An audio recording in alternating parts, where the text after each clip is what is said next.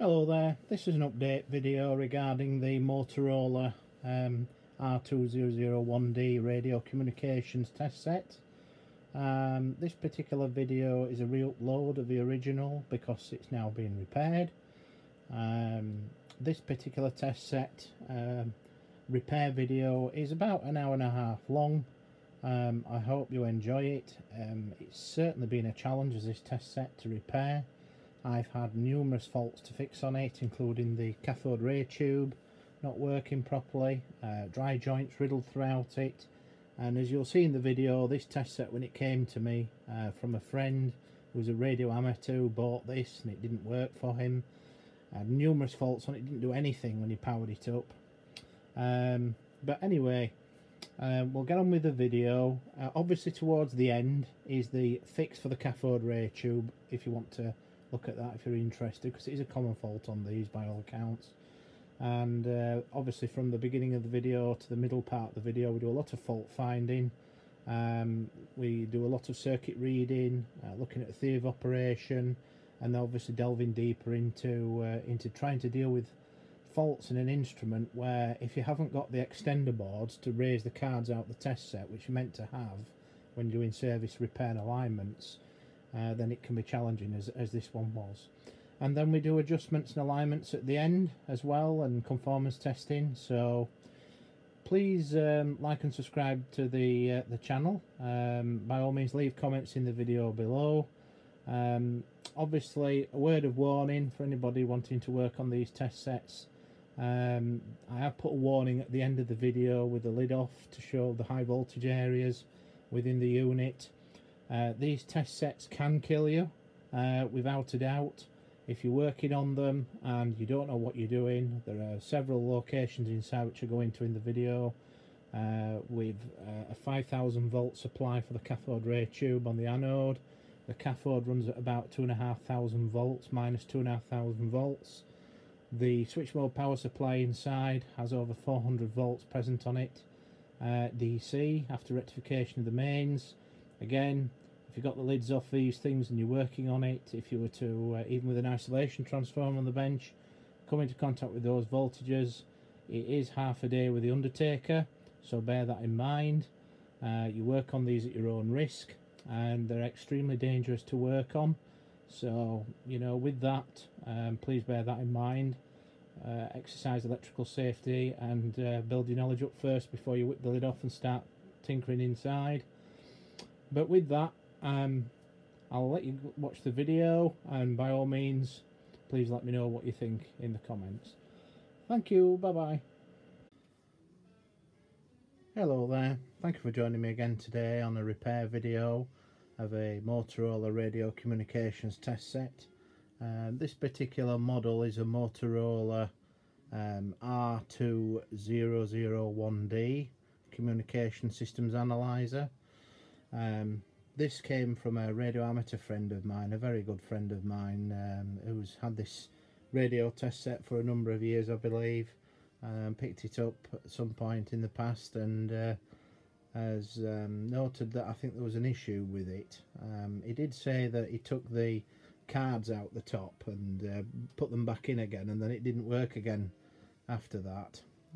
So anyway, this is a repair video of this radio communications test set. It's not many of these that I've come across over the years that needed repair. They're normally very reliable and quite good. Been around for a very long time, and I've seen them about. This one in particular is in very good condition. Just before we switch it on and show you what the fault is, but the case and everything, a lot of them that I've seen have been battered to hell. And although they're like 30-40 years old, some of them, especially the older models that came before this, but even this type of model of test set I've seen with other radio AMs over the years, and the case has been terribly damaged, and there's been other things wrong as well cosmetically. But this test set's in very good condition for its age, and remarkably well looked after. Whoever's owned this prior to my friend, and indeed my friend who now owns this, has looked after it as well. Just a bit dusty. You can sort of write your name on the display, so we'll give it a clean as well. So we'll just show you what the fault is first before we start getting into the repair video. and so we'll switch it on. We've got the mains connected at the moment. It's in standby mode there. We've got the power switch there. You've got 3 modes: DC off, standby, and then on. So we've got the AC light on, which means that we've got power fed on the IEC jack at the back. So we'll flick it to on, and that's basically what we've got. Just a constant noise and some weird thing. Now, my friend was asking me if EHT works on this, and obviously when it's been on a while, we can see down here that we're getting a luminance, which has caused through obviously the electron gun striking on the phosphor, and we're actually getting an EHT, must be getting EHT supply to the tube because obviously of this illumination here. So I think it's just scanning vertically but just fixed at the end of a tube, so it's way off. So I think the HT is working, but none of the controls work or anything. There's no sign of any operation or anything like that. So it looks to me like, and we just saw there the little spot came on.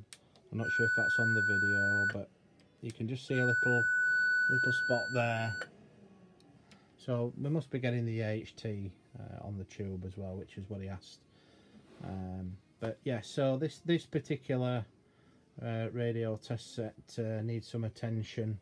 Now what I've done, I've removed the screws on the top so we can have a look inside as the next port of call, and we've got some information on the lid here, which I'm going to be reading as well. We'll have a look at that, and then that's a look inside. So he's had those cards out there apparently, so we're going to look at those. We're going to get those out. We're going to have a look at the edge connectors and other things. We're going to measure the power supply rails as well, because I've got a sneaky suspicion that it could also be a power supply issue. It's a good place to start with any electronic equipment repair, is a power supply section. And we'll see if we can get the service manual downloaded, schematic diagrams, things like that, theory of operation, so we can start to do some repairs. So we'll come back to you very shortly. Okay, we've now got into it a bit further. We've downloaded the service manual, etc. The power supply section is at the back here. That's under a separate cover which we've removed, which are these boards. We've got the processor board at the end here, which runs on a 6800 microprocessor based system. Looks like some kind of an option board there with some jumpers on it. These look like the analog boards then for the rest of the measurement side of the instrument. RF section, synthesizer section, and then obviously the EHT supply for the anode, for the monitor, the cathode ray tube, and obviously there's a VDU display board here. And I've just been reading the service manual as well, which is downloaded now, and we've got a couple of supplies which I think are measured on the test points. There's these here. I think these are the test points with the supply, which we're going to verify in the manual. But basically there's a plus 5 volt rail, a plus 12 volt rail, a minus 12 volt rail, a minus 5 volt rail, a plus 33 volt rail, and a plus 110. So we'll measure those on the test points. Normally the plus and minus 5 and plus and minus 12 volt rails are for the logic and analog boards and synthesizer and RS section. The plus 33 and plus 110 normally tend to be used for driving the CRT and video display boards. So, but we'll check that in the service manual just to make sure. But that generally is the case on most other equipments that I've come across. Now, with it just emitting a constant tone, and it seems to be like there's no VDU representation from the logic board. You know, the processor's obviously not running for two reasons. One, because none of the controls work when the test set's powered up. The LEDs that illuminate are locked in that state. they're not changing when you obviously try and change the function here. So that to me looks like as if either the processor's not running or there's some issue with the microcontroller not registering the user inputs. Likewise, the VDU graphics, the graphical user interface, which is run by the microprocessor again, gives out graphical information which needs to be displayed on the display. That's not getting to the VDU board because it's not scanning horizontally, and it's just in a vertical scan top to bottom in the far left of the display. That seems to indicate to me as well that there's an issue with the processor not supplying text information to be displayed on the CRT. None of the controls seem to work apart from the volume controls, where you can turn the volume up and down and listen to white noise which is coming from the receiver. So it may indicate that the RS sections are working and powered up, but obviously there's no microcontroller function. So I'm going to start where most people start in these kind of scenarios, where start with a power supply and then work forward from there, rather than just go straight into looking at faults on the VDU boards and the processor boards and RS. No point in doing any of that until we've verified that the power supply section in here is operating. I've had a quick scan of those capacitors down. I haven't pulled the boards yet, which I'm going to do next. But I think the very first thing to do before we go any further is just to measure the voltage on these test points. See if we've got those supply rails there, and then if we have, then we can progress from there. Then I'll pull the boards and check the physical condition of the circuit boards, make sure there's no burned components, do a visual inspection of the capacitors to make sure they're not bowed up at the end or gassed off, that kind of thing, or we can also do ESR checks if necessary. But I'll just establish if the power supply rails are working first, and then we'll go from there. And potentially there could be a short circuit on one of the boards, because notice it is coming out with like an alarm tone. It's a constant high-pitched tone around about 3 kHz in frequency, and I'm wondering, I haven't read the manual fully yet, if that's some kind of an error tone, or if it detects its own internal system failure, that it creates some kind of a warning notification by an audible tone, or it could just be a fluke of the fault as well. So we'll have a look at that, because potentially it could be that one of the boards is shorting out the power supply, for example, and it's alarming for that reason. So we don't know that information yet, so I think the first starting point, measure the voltages on the test points, see what we get out of it, and then we can go from there. Back shortly. Okay, so reading the service manual, sounds like as if board A3 here is a battery charger board, A4 is a control board. These are the different supply boards as well, but reading the service manual, it says that basically it says the secondary winding outputs of the chopping transformer are all full wave centre tap rectified. Each of these outputs is filtered by an LC low pass filter. The output voltages are listed in table 8.2. These voltages are specified when the plus 5 volt output is adjusted for 5.2 volts plus or minus 1%. It says this adjustment is located on R6 on the control board A4. The plus 33 volt and minus 5 volt outputs are protected against overvoltage by this board's Zener diodes VR1 and VR2.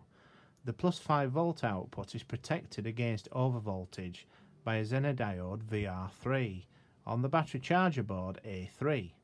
The plus 12 volt and minus 12 volt outputs are protected against overvoltage by comparator U7 on the control board, which shuts down the power supply when it detects an overvoltage.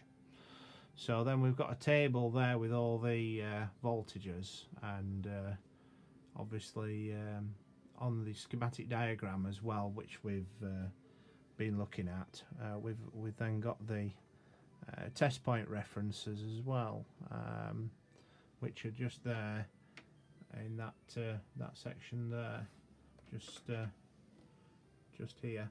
So we'll measure those now and see where they are. So they they appear to be on the control board or on the output. And I'm just trying to find out which one of these boards is the actual, 'cause it's not very explanatory in the service manual, but that's the battery charger board there.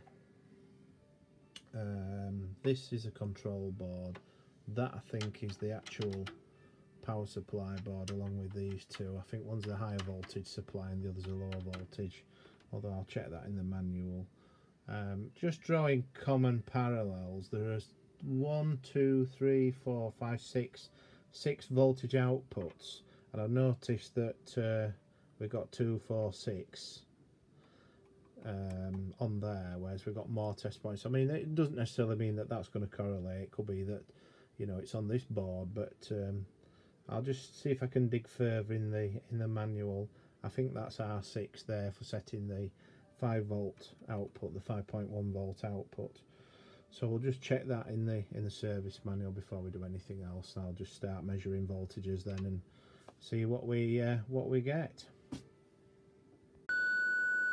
Okay, sorry about the noise, but just in the process of powering the test set up now to do the voltage measurements, I've noticed the display seems to be doing something now which it wasn't doing before, which just shows the intermittent nature of the fault. But likewise, pressing these buttons does nothing, doesn't change the LEDs, you know. It's no operation at all. No matter what control you do or what button you press on here, it does nothing. It does seem like a power supply fault to me, to be honest, although, you know, obviously we don't know for certain yet. The RF attenuator, etc., and none of the controls, no matter what you turn, adjust, nothing changes, you know. Just a bit of noise there on that pot, but no. So anyway, so at least the HT is running on the CRT, etc. But there's no other operation, I'm afraid. So we'll measure the supply voltages. Okay, so this is the power supply board that's being extracted just before we do any test and measurement. We're just looking for any obvious signs of board capacitors, or where they've gassed off. Any leakage underneath on the circuit board, you know, where the capacitors stand, to see whether any of them leaked or whatever, but there doesn't seem to be any sign of that. There's a date code there, 1984, so that just shows you how long ago this test set was made. Everything all looks okay, to be honest, on the board. It's just a case of measuring these test points now, which were different to what I thought previously on the other board. This is the board where all the test points are for the supply rails, because this is obviously one of the main power supplies. So we'll have a look at the other boards as well. We'll get those out one by one and check those before we do any measurements, just to see if there's anything obvious. Okay, we're back. Just before we switch on the test set, I've checked these boards, the condition of them. They all look fine. There's no board capacitors, leaking caps or anything like that, so I'm happy now to do voltage measurements. Unfortunately, I can't stop the speaker from making a racket because it's connected down there, and I can't get to the connections on the speaker because they're soldered on and it's below that tube. Also, the cable for that speaker goes through into a tray beneath, which is enclosed in a screening can. So I can't disconnect the speaker, unfortunately, and I can't get it out easily, so we're going to have to put up with the sound from the speaker, I'm afraid, while we just do this measurement on the multimeter. So just to explain what we're going to do, we're going to measure the voltages on the test points as per what was in the schematic diagram. We are also going to measure any ripple that's on the supply as well, to see if there's any AC noise on there which would indicate bad reservoir capacitors that have dried up, etc. So we're going to look at that, and then we're going to go forward from there. So that's the first thing we're going to do. So we'll switch it on. I've got my ground of my probe connected to the chassis, which is where in the manual it says that the 0 volt connection is, and then we're on DC volts on here. Yeah, we're on DC volts there. So volts DC, so we will enter on that one, and we'll just wait and see now. I touched the probe with my fingers yet. So it's an auto range.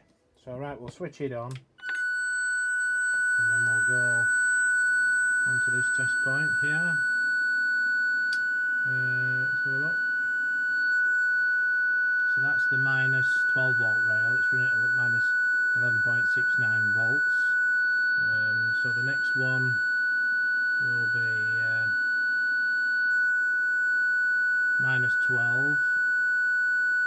So it's funny that. Let's have a look. Is there two minus 12 volt rails?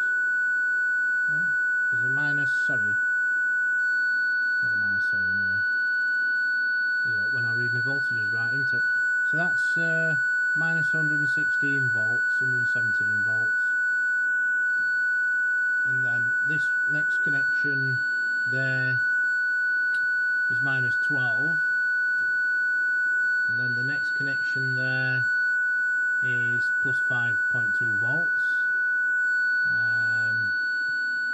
That next connection minus 5 volts, and then we've got another connection there plus 12 volts. Next connection plus 32 volts, and then the last one is plus 115 volts. So it looks, just switch it off, it looks as if the power supply is functioning. That's definitely the case with the look of it. The supply rails are leaving the power supply there on those test points.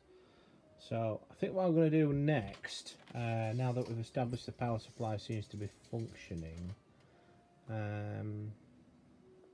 I'll just have a look at the series pass regulator board. We've got a board at the top here which has got some MOTOROLA transistors, power transistors bolted to them, TO3 style.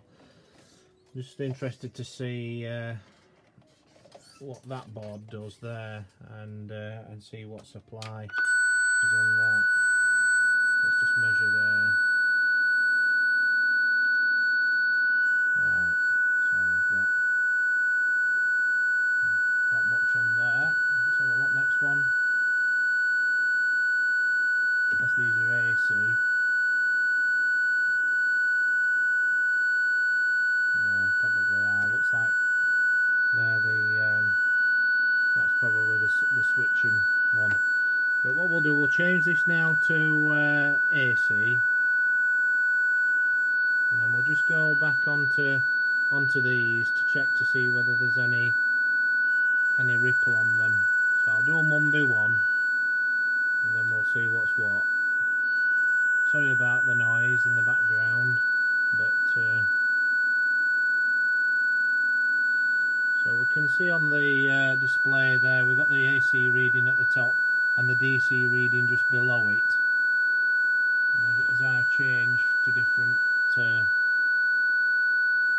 can read the DC volts and the smaller digits. And so there's no ripple on there, there's no AC component. So that tells me that's alright. So let's, while it's still on AC, the meter, let's just go onto this top board, so as we couldn't measure any DC with that. Let's have a look. Yeah, we've got what looks to be that's strange. There's nothing on that first test point. Nothing on there. Or there. 2.6 volts. With 2.5 volts. 4.26 volt AC. Right, shut that off. So I'm not sure what this board does up here. This board's got two TO3 series pass power transistors on there with a look of them, bolted to this heatsink, which then doubles back on itself. I'm going to find out what this board does here. Board A, I can't remember, I can't see if that's A5 or 6. Let's just zoom in and see what it says. think it's A6, yeah. So I'm going to find out what A6 does, because these test points are not reading sort of what I would expect. I would expect, you know, different voltages on there, but there isn't really. They're like very low voltages, if anything, and well below 5 volts. And it just seems a bit strange that you'd have 2 big series pass transistors on there, and yet the test points hardly read anything. So I'm going to look at that next as well. I mean, it might be a battery charger board, it might be a regulator board for the battery charger circuit, because the board at the bottom here is a transformer for the battery charger bit, and I think the regulation of it might be done up here perhaps, I don't know. But this board's working anyway so far, the main regulator. But it could be as well, without reading the manual, just off the top of my head, it could be that the low current output from here is fed up to this board, and then there's a series pass regulator then, which provides higher current at different supply rails. So I just need to check that in the manual, see what that does, a function of it.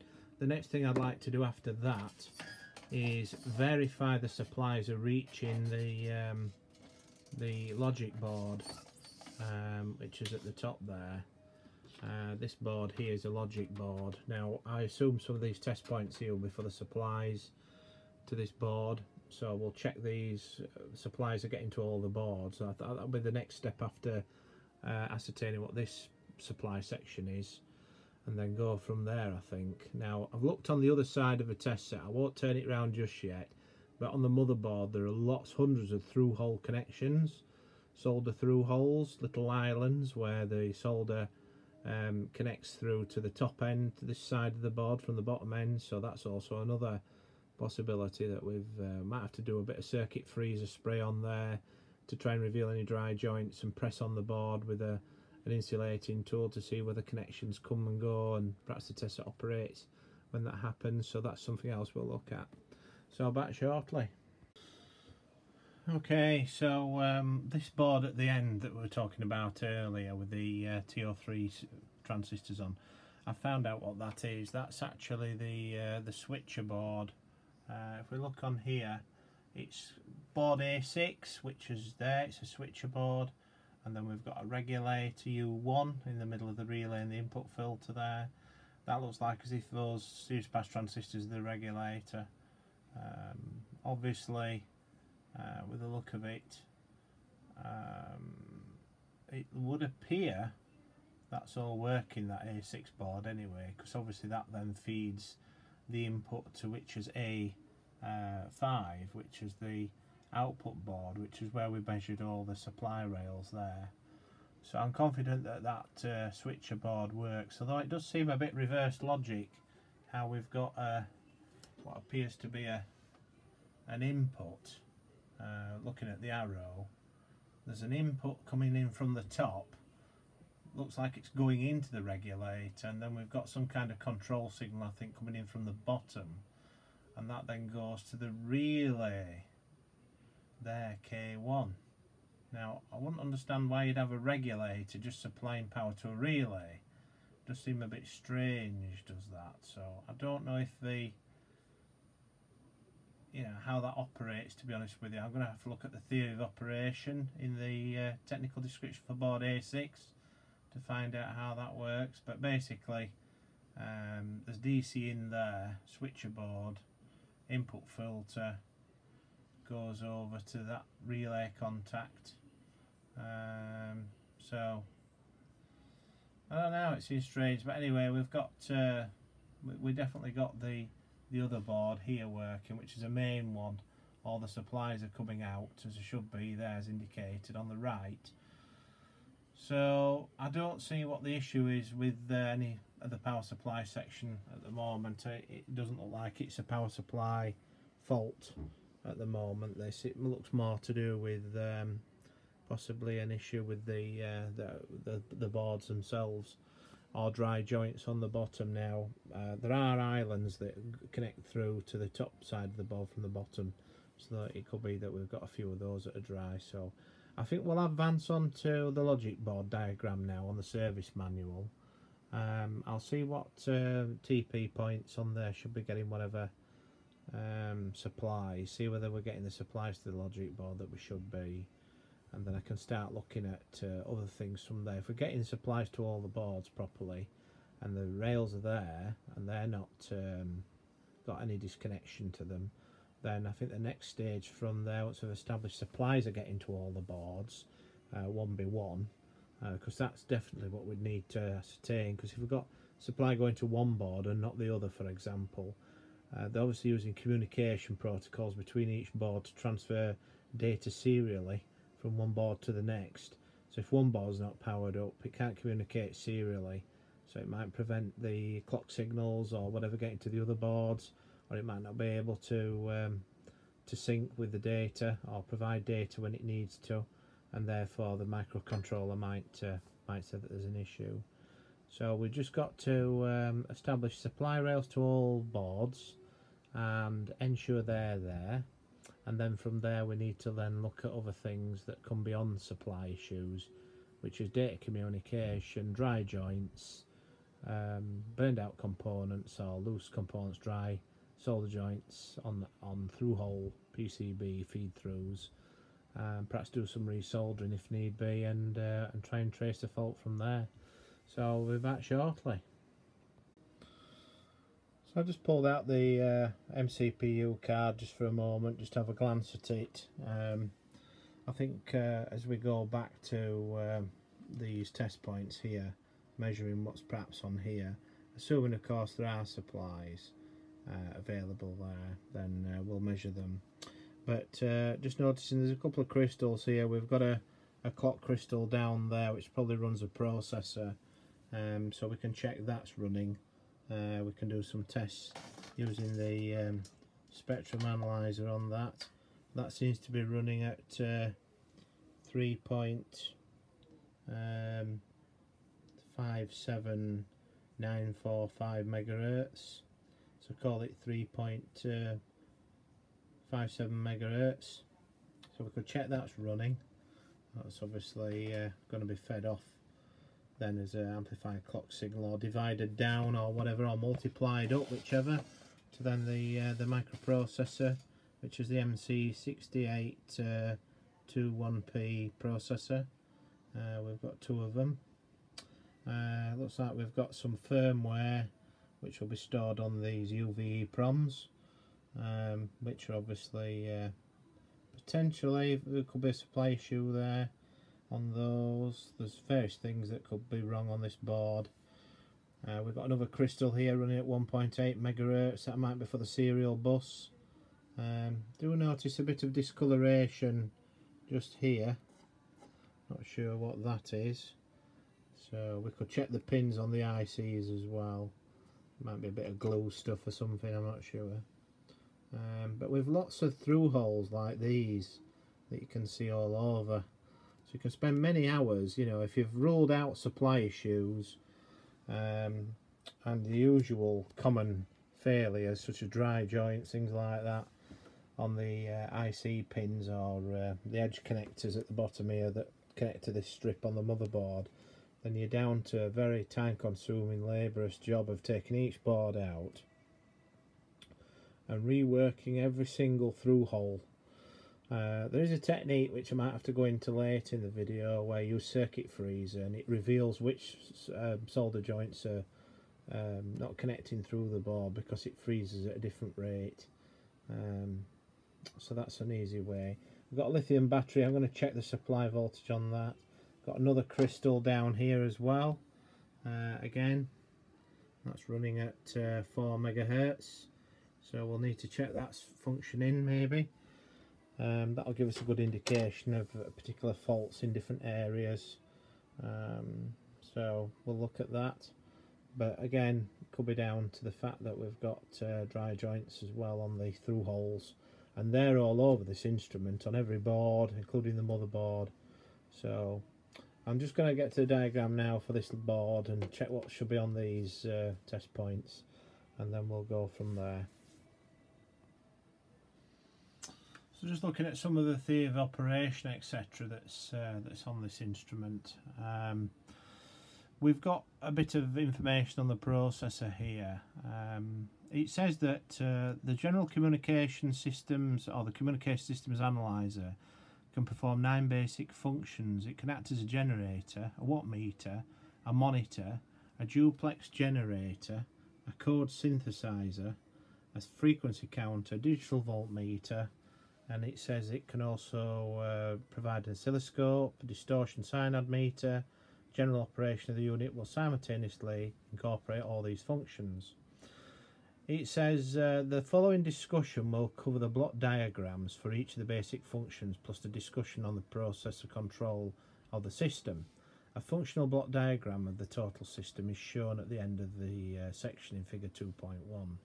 To clarify the total system configuration, only the major signal paths between each modules are shown. So as for the processor, which are these 6800 series Motorola processors, it says the system control is the primary responsibility of the internal microprocessor. To control the operating mode, the processor manipulates inputs from front panel controls and system status inputs from the front panel. The processor monitors the keyboards, the function select switch, the modulation control switch, the RF scan switch, the image switch, the bandwidth switch, the horizontal and vertical range switches, and the step attenuator switch. This information plus internal status information causes the processor to display the appropriate information on the cathode ray tube. To program the center frequency, to set up the generate and monitor mode, and to make the internal switching arrangements for the selected operating state. Now, in regards to the processor bus, it says the interface to and from the microprocessor is via the processor bus. The bus consists of a 16-bit address bus, an 8-bit data bus, and a 7-bit control bus.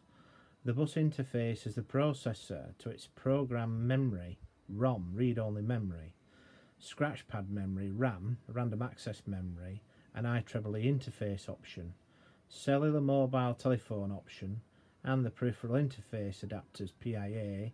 The PIA is the mechanism by which the processor interfaces with the system. A PIA consists of a dual 8-bit latch, which may be programmed as either an input or an output for the microprocessor system. System input and control information passes to and from the microprocessor via these 3 system control buses attached to a PIA, which is located on the processor interface board A11.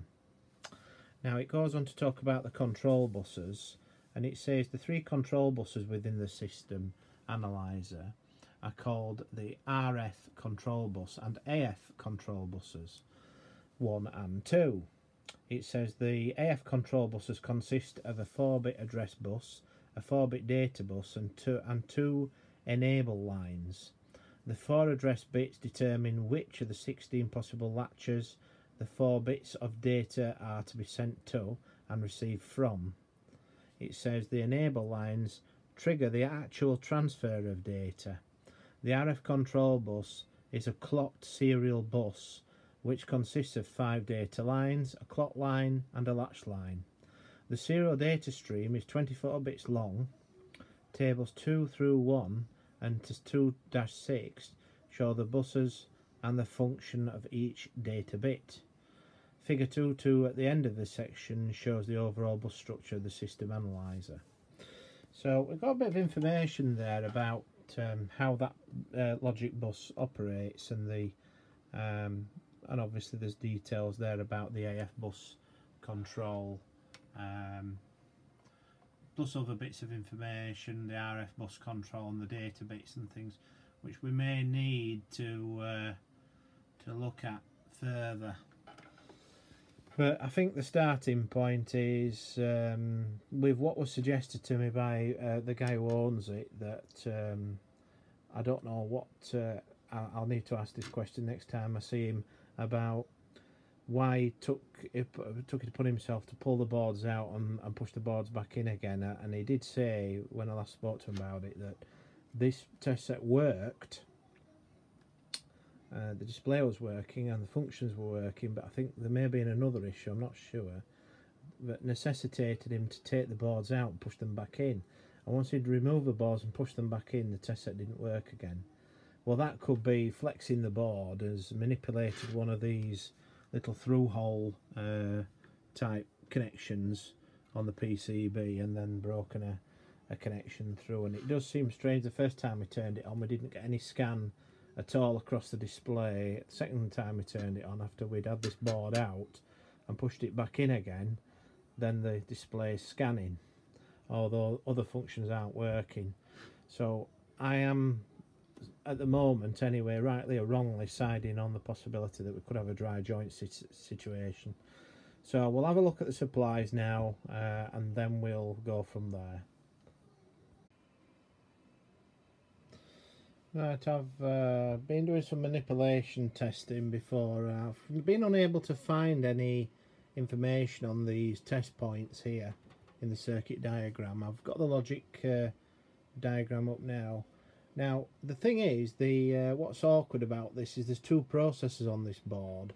However, the diagram shows only one processor being used, and what's strange about it is that it's if you notice there on the left side, it's actually that chip there, U22, which appears to have a when I get the mouse pointer, this U22 here, that there's actually another process identical to it in this area to the left where those resistors are. The rest of the board's correct with the layout that it shows on the diagrams, but that's a bit tricky. So I was looking to see on the schematic diagrams where the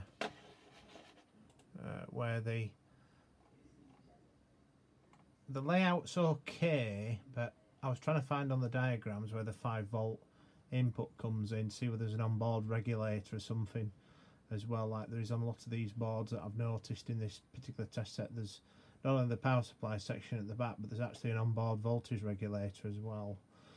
So I've just been trying to find where the 5 volts comes in on. But interestingly enough, what I've done, which is a common fault finding technique, especially for dry joint issues, is I've bent the board like that, or pulled it from one side to the other, and then switched the test set on and see whether it clears the fault. And I've done this with all the boards. Now I've noticed this here is the character generator board for the VDU, I believe, and when I move this board, the audio tone changes from the power on. So I'll just demonstrate that now.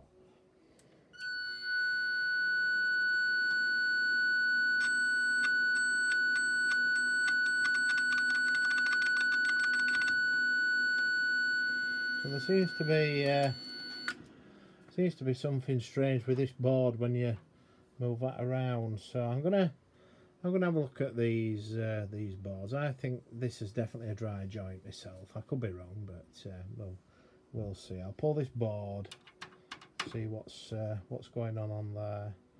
But I've got the rail on this board where the supplies, all these little orange tantalum capacitors, they all connect over the 5-volt rail, so I can check to see if it's 5 volts. I suspect there will be myself. The lithium battery down there is 3.3 volts, that's okay, 3 volts, so we know that's alright. But I've got a sneaky suspicion we've got a dry issue here, either on the motherboard, which these boards connect into at the bottom there, or these individual boards. So, but that's interesting. Now moving that's the only board out of all of them that when you move it, it makes this funny change in frequency. So we will see what that is when we get it out. Well, just as an experiment, just to see whether this entire thing is down to that board that was here, I've removed this board that was there. This is the offending article. It was making all that noise, and when you bent the board as well, the PCB, it changed pitch, did the tone that was coming out. Now from what I understand, I need to absorb the service manual, and that's where a cup of tea and a biscuit comes in handy, is to absorb the theory of operation and all the diagrams. Now I believe this is the processor interface card that does the character generation for the VDU, for the CRT display, as well as interface between other boards and the processor. And obviously it's got quite a few logic gates on it, but it's full of these through hole lands that you can see there. All those little dots are all through holes through to the other side, you see. And I think when we're flexing this board, it's got a dry joint, it's coming and going, there's something wrong on here. It's got an onboard, let me get that wire out of the way. It's got an onboard voltage regulator down there, which is a 7815 voltage regulator, I believe.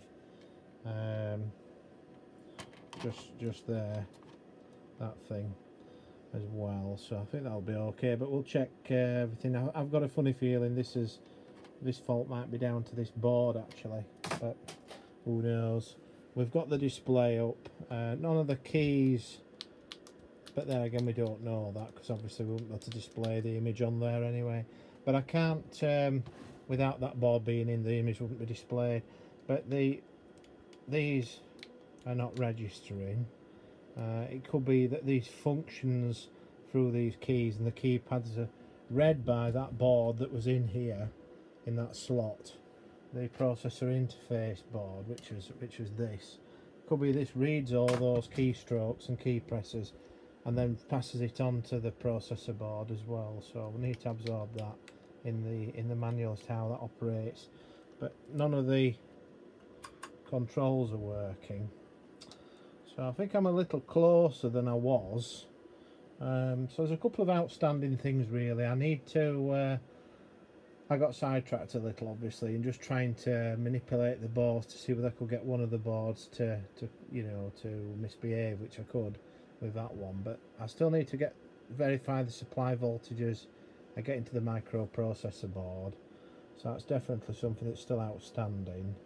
I now need to look at this board more closely in the circuit diagram and the theory of operation to find out what this does precisely, and possibly resolder all these through all connections that you can see, which will take a few hours to do, I would have thought, maybe with a half an hour or whatever with flux and soldering iron.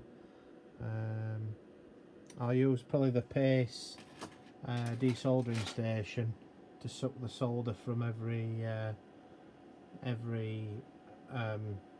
island, and then obviously replace it with new solder, and then we'll put the board back in and see whether it works. It'd be great if I had another one of these test sets, because we could just change the boards.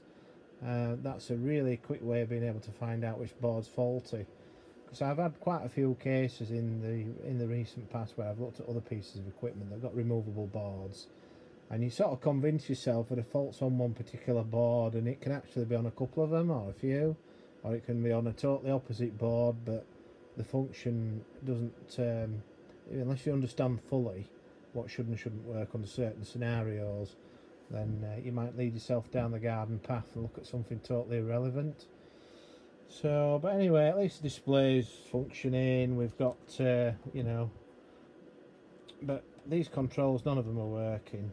And we did have this awful tone coming out, and all this horrible sound, and I've got a feeling it could be that board myself, but we'll have to do some further digging now and concentrate on that and the voltage measurement on the logic board.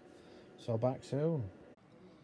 Hello everyone, here we are again now with the board out the test set. This is the board where in the previous part of the video, when we flexed it, bent the board in its mounting. It's held down the edges here in a frame, a metal frame inside the test set. It's got these runners that are down here that it slots into. When we flexed the board back and forth, we had what appears to be the symptoms of a dry joint. The audio tone that it was emitting, which sounds like some kind of an error tone or something out of lock, or some kind of feedback circuit not working properly. It changed its note quite considerably when we bent the circuit board. Now I think that some of these through hole lands here, and as you can see there are hundreds of them all over the circuit board everywhere, so obviously this is going to be quite a labour intensive repair. Now what I'm going to do, just to explain quickly how I'm going to tackle this, if I spend about an hour on this board, I've got my flux here and my isopropanol alcohol circuit cleaner. So what I'm going to do is I'm going to start from the bottom portion of the circuit board and work up in sections. And what else I'll do is I'll put for each square section that I do, I'll put a little biro mark on the edge of the board here, so I know I've done up to there, and then same for that section, same for that section. Because the phone's only got to ring once, or somebody comes in to speak to me, and then the next thing you know I've lost where I was. So I'm going to mark out roughly in sections on the board where I've soldered to, in like grids, so I don't miss anything. So I'm going to resolder all the ICs. I'm also going to resolder as many of the islands as I possibly can. There is a technique by using circuit freezer, which I used to use quite a lot, and by spraying circuit freezer on the circuit board, it can reveal which of the through holes are actually dry joint, because they go they freeze at a different rate, or thaw out at a different rate. So it's also useful to use circuit freezer in circuit when you're trying to find a fault on a circuit board, by spraying circuit freezer on different components, and that can cause them to totally fail altogether if on the way out, or they're not performing properly as they should be, such as logic gates, etc., op amps, and other through-hole components that can be affected by temperature. So by employing circuit freeze in different parts of the circuit, if you can get to it, in this case I can't because I haven't got an extender card to extend the card out the test set. So I'm just going to have to bite the bullet and resolder every single connection on all the ICs, because even the pins on the ICs have also got a connection underneath as well as a connection on top, so they themselves, the legs, become through holes. So I'm going to resolder all the circuit board as much as I can, spend an hour, 2 hours on it doing it, and then we'll put it back in. What I'll also do as well, underneath the test set, the motherboard, the opposite connector for this at the bottom, I'll resolder that as well on the underside. So the next time I come back I'll have done that work, and well, we'll show you some of the soldering technique in a moment and what we're going to do in the next phase. Okay, so this is just showing you what I'd be doing. I'll be getting my flux, and then I'd be applying it, you see, on these little islands. It dries fairly quickly as well, so you've got to be fairly sharpish with it, otherwise it'll dry off, especially the heat that we're getting at the moment here in the UK. On today's repair job, it's over 30 degrees in the workshop.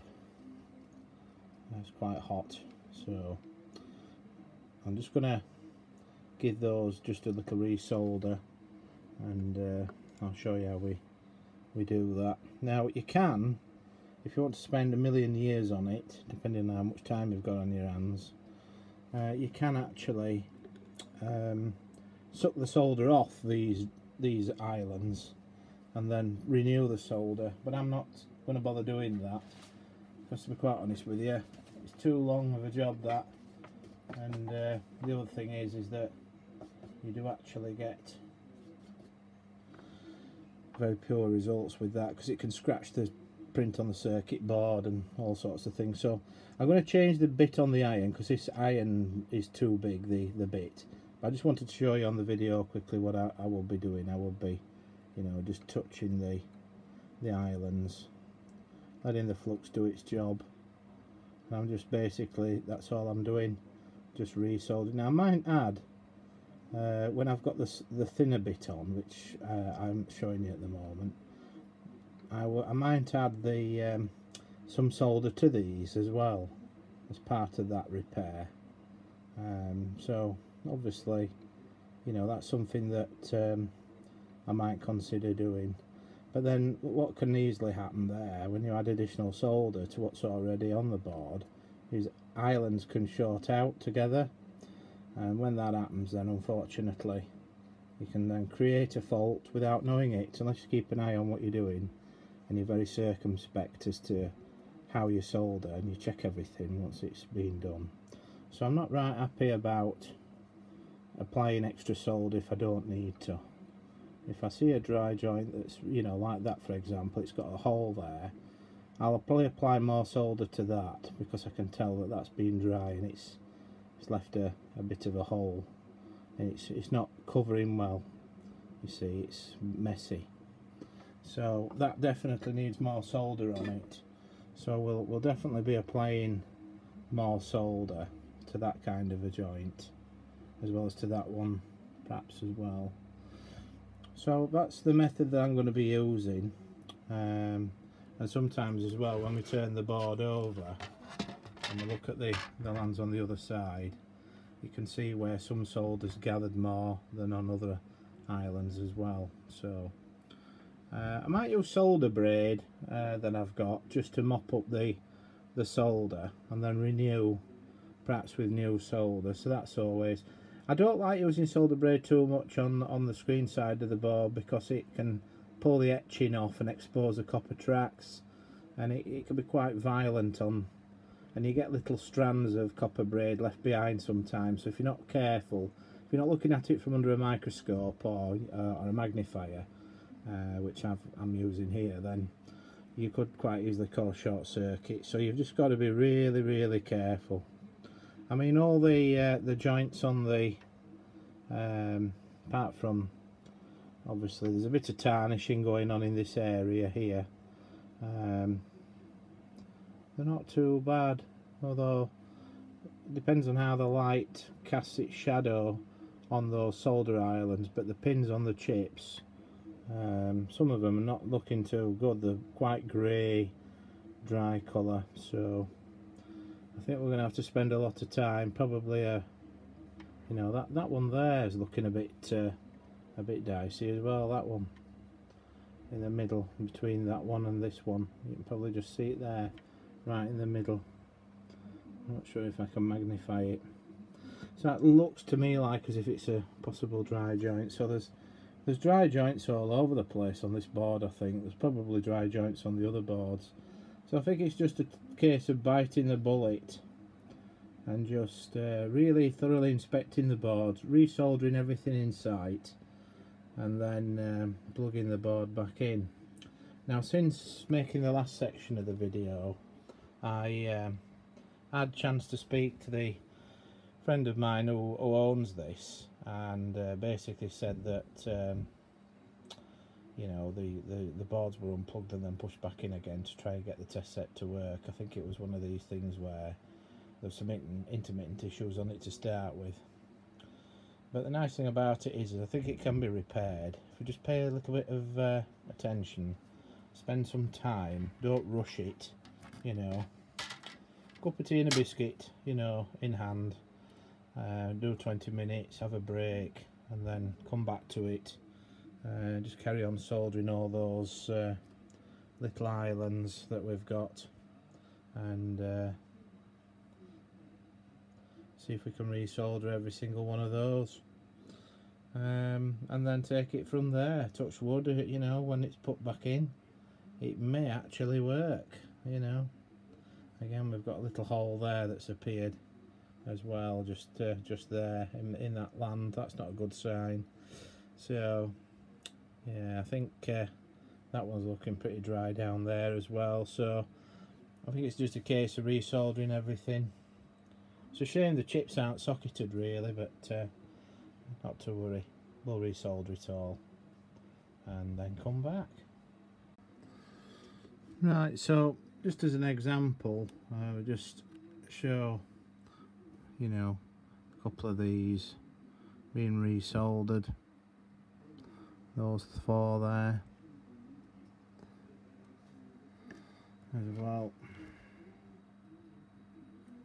So the technique that you generally use for soldering these, you can use, this is obviously lead solder that I'm using. It's obviously, you know, multi-core flux solder, because this is before the days of lead-free solder. So we put some flux in this area here, Normally I use a magnifier to help me, but I'm using it in this case to show you guys. So, and basically then what we're doing is, I'll just pull a bit extra out here so we can get to it. The technique is just to go over. You can add just a little bit, and then carry on with the next one. You can do a little bit as well, and that's what you can generally do going around. But generally speaking, just resoldering some of these connections, trying not to burn anything or touch any capacitors. I'm going in at a weird angle here, you see, to show you guys, but it's basically, you know, very difficult for me to show you and solder normally because of the angle I'm coming in at, because I've got the camera on the magnifier, just to show you guys how it's done. But just a little bit of solder, not much, just a tiny bit, and then you don't have a big blob. And then you get joints like these down here that I've already done. So they're not bulbous, they're just level with the board, but this new solder. So that's what we'll do. Likewise, again, when you look at these joints, these are, you know, these are pretty ropey, and it's a long drawn out process. You know, it depends on how quick you are as well at soldering. Obviously some people are very quick at soldering and others aren't. But again, it's this technique to just going round everything and resoldering everything as much as you can, and renewing solder where necessary. So that's the process. Now it's very difficult for me to show you properly how I do it because I've got the camera right above where I'd be soldering, and I'm coming in at a really low angle, almost flat with a bench, whereas normally I'd be coming in sort of from above, and I can just go do round them all, you see. But just for your benefit, I've just put the camera on top of the magnifier so you can see what I'm doing. But I need the magnifier for my own eyes, because my eyes aren't good enough to be able to see all this without a magnifier, and because the camera's using the magnifier, I have to do everything by eye. So it makes it more difficult for me.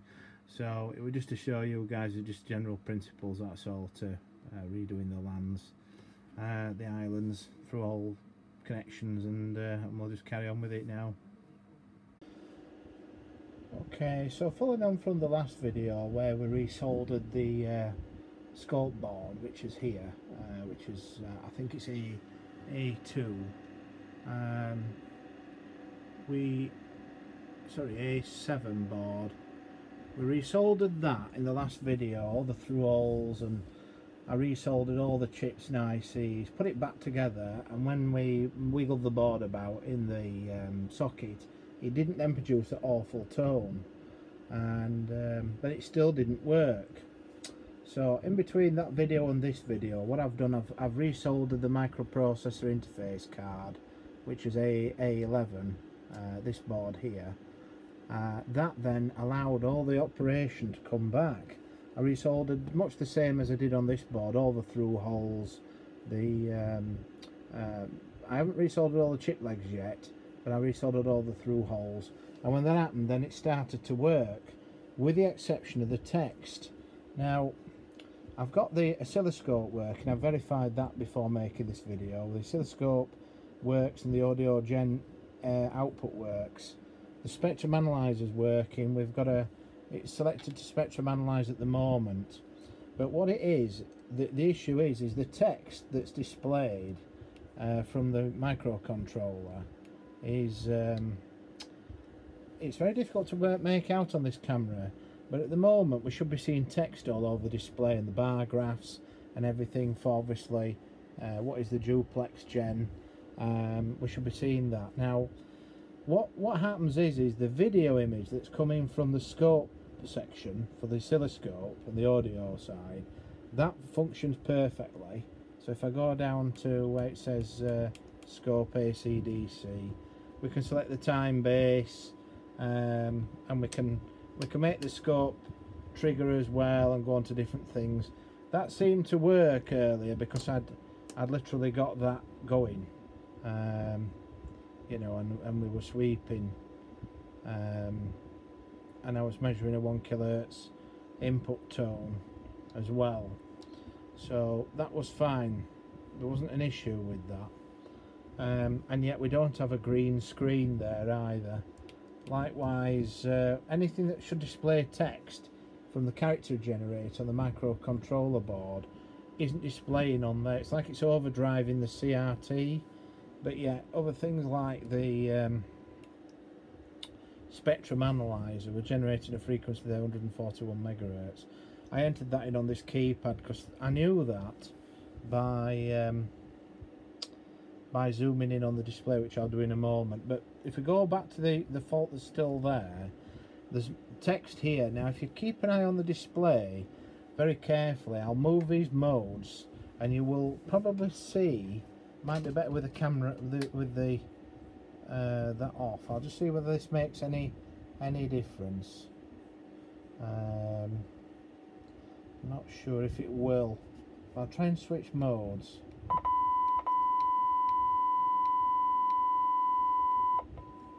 Let's have a look. So we've got the spectrum analyzer. You might be able to see, although it's very difficult. I'll see if I can get an angle on the screen. I might switch that back on again. It's very hard to see, but you can see just here there's some text just behind the display.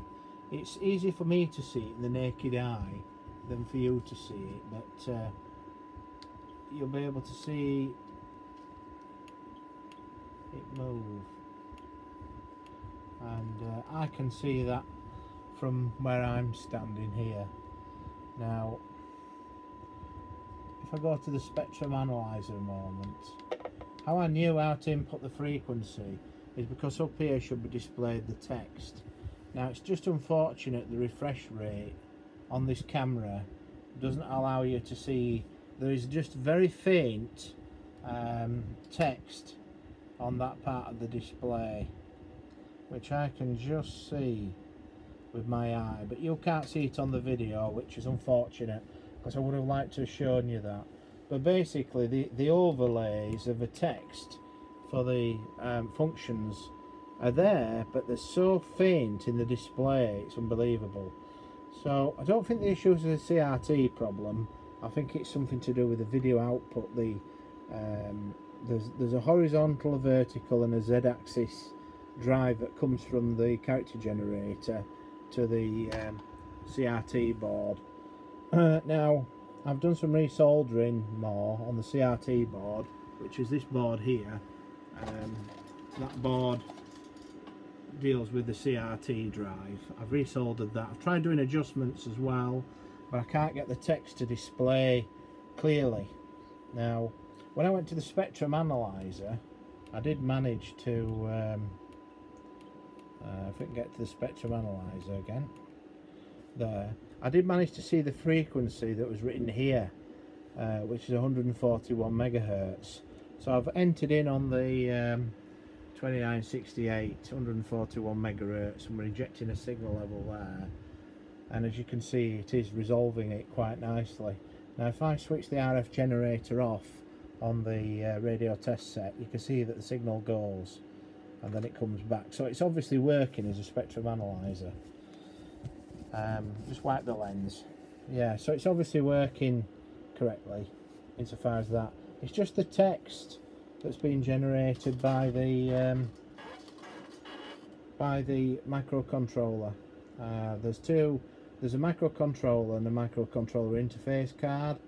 Well, I resoldered the microcontroller interface card because earlier when we wiggled this board about back and forth, it did all sorts of crazy things, which you saw in the early part of the video.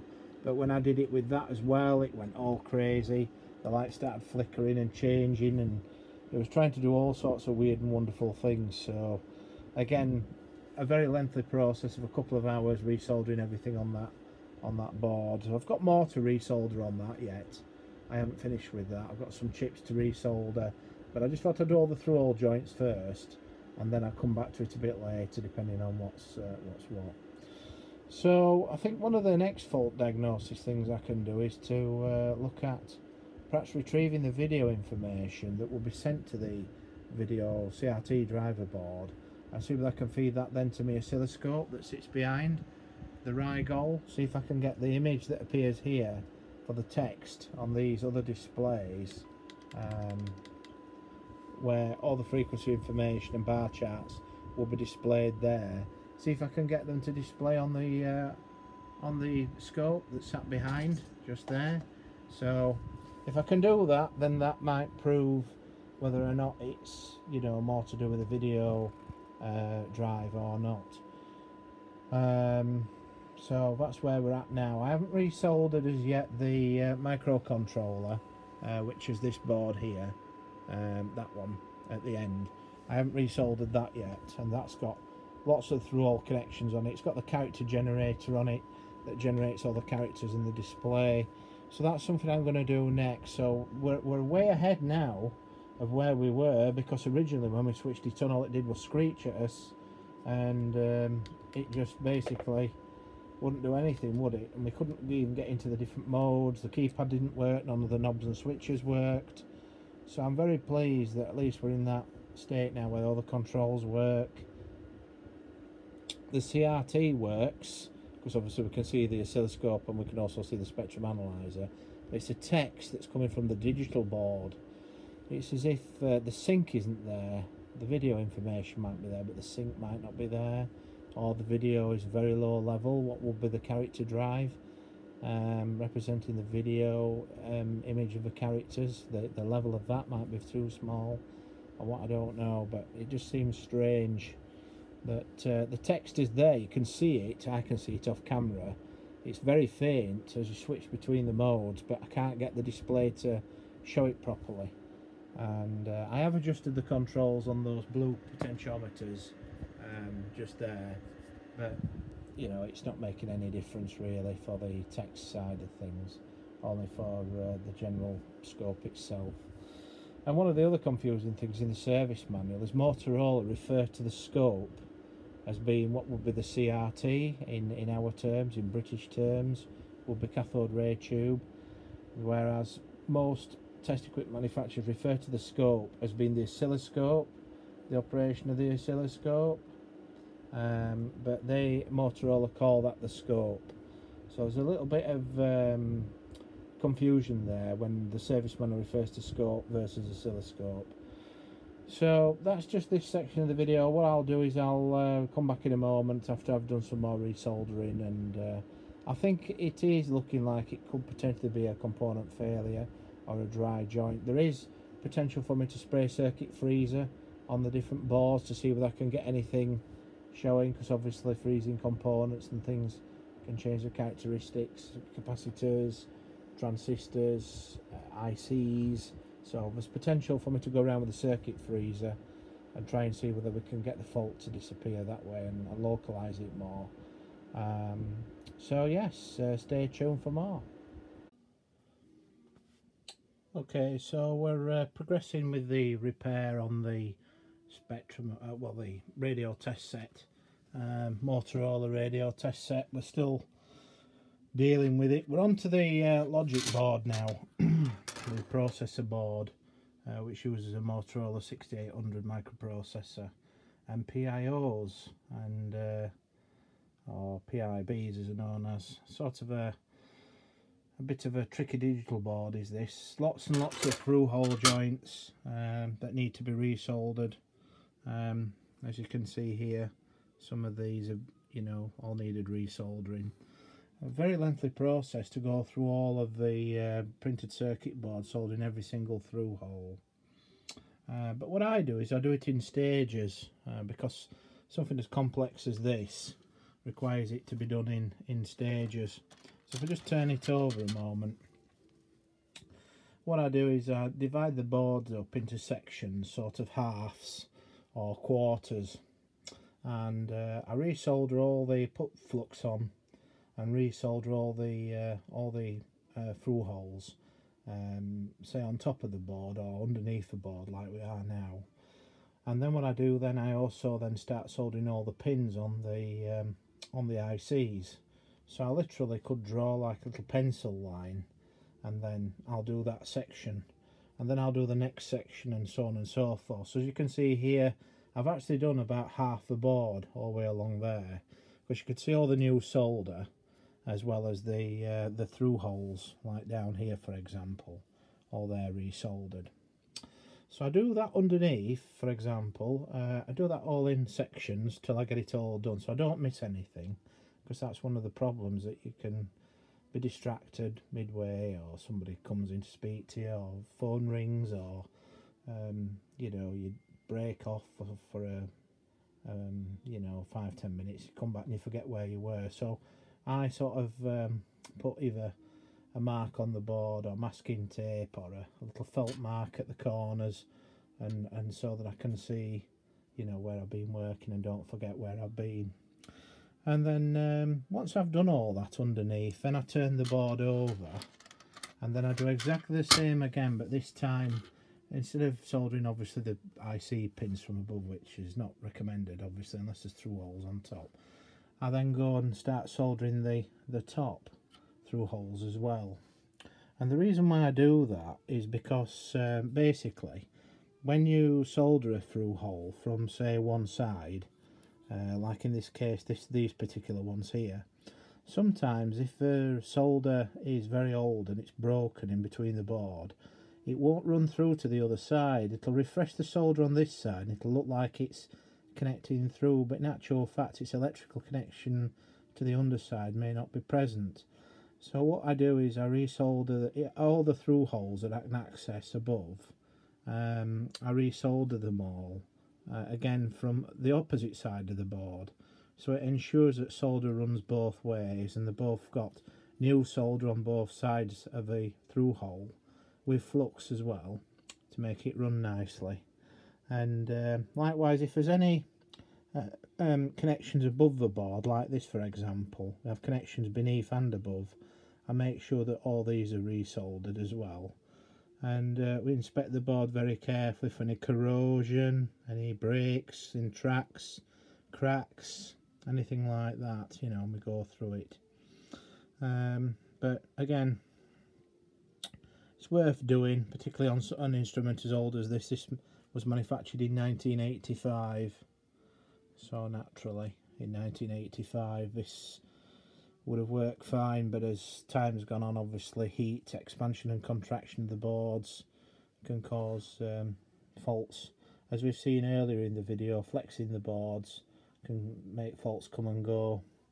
So again, you know, sometimes you resolder a land like that one down there and you'll get a little hole appears in the middle of it and it'll change colour.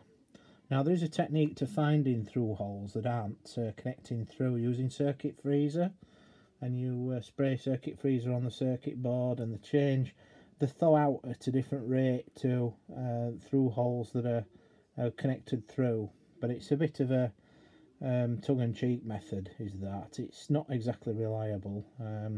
You can get faults to appear and disappear as well by spraying the chips or the through holes area of a circuit board with circuit freezer, because as it causes the board to change in depth, it can make or break a connection as the board begins to thaw out. So you can make faults appear using circuit freezer as well if it's a bad connection or through hole problem, or even an IC that's going duff. You know, you can get the IC to change. I've had an IC that was a LCD driver on a Marconi microwave test set, and it was a multiplex IC, and its job was to multiplex the pixels on the LCD monitor, and for some reason there was an internal fault within the IC, and it only showed itself when the IC got warm. But then when he sprayed circuit freezer on the IC, the fault disappeared and the monitor came back in perfect clarity. And it's rare that happens, but ICs can fail internally, and obviously we can desolder them and take them out and test them individually as well. But as well, you can get components like this where there'll be a track that connects to a component above, and as well as underneath, when I can hold the camera still. And sometimes you can get solder like this that looks pretty tainted, you know, on the ends of resistors, particularly for resistors running quite hot as well. And I always look for tantalum capacitors for any discoloration or anything like that, you know, any capacitor, whether it's a mica cap or a tantalum, just to see whether it's short circuiting, because tantalum capacitors are very, very frequent to go, as well as electrolytics as well, any leakage, things like that. So right, I think it's time now for a cup of tea and a biscuit. So we've got our biscuits and our cup of tea, so we're going to have a little rest while we get on to soldering the rest of the board. And as you can see, we'll need to give this some cleaning with electrowash or isopropanol alcohol to get rid of any flux residue, which we'll do after we've resoldered the rest of the board. And once we've done that, then we'll put it in the machine, see if we get the video drive back for the text that's from the character generators. In the service manual, we can actually connect the video output from this to an oscilloscope, and the issue I've got with the oscilloscope that I have, this Rigol, it's only got an XY input on it.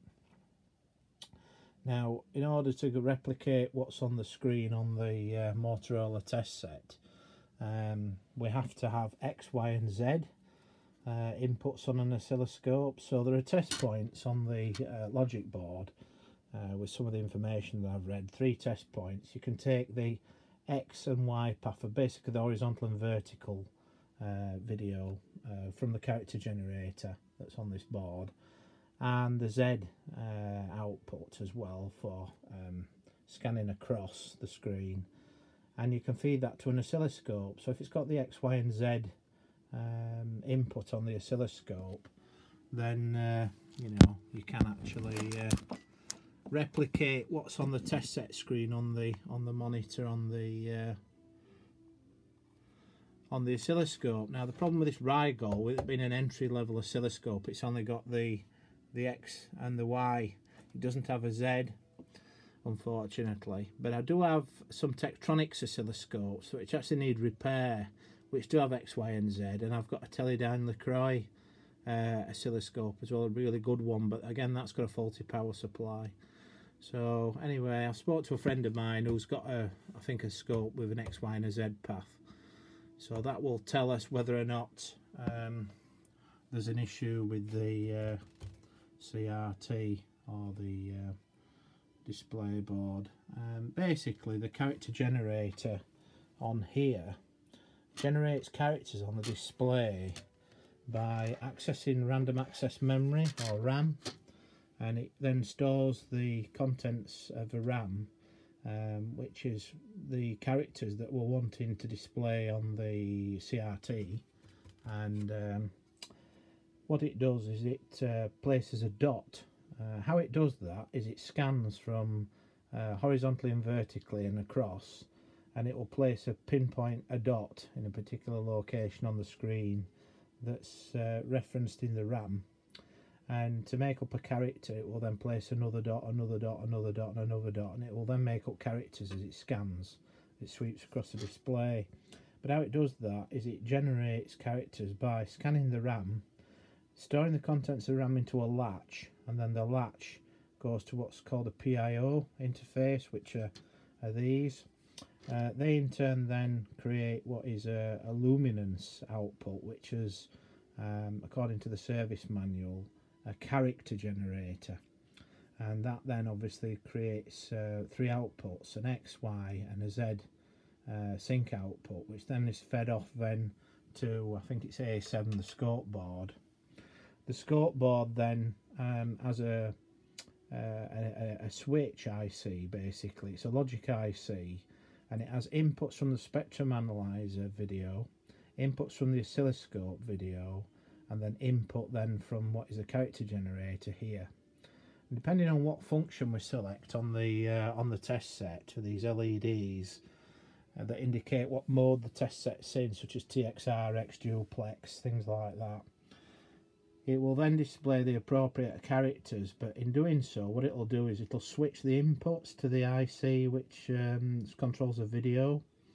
And so, for example, it's wanting duplex test. If you select that, it'll then get the appropriate measurements into the character generator for TX power, frequency, deviation, various other aspects, and it'll then display that by accessing random access memory, storing all that information in a latch, and then via a PIO then output that as a dot to many dots, hundreds of thousands of dots that represent the image on the screen.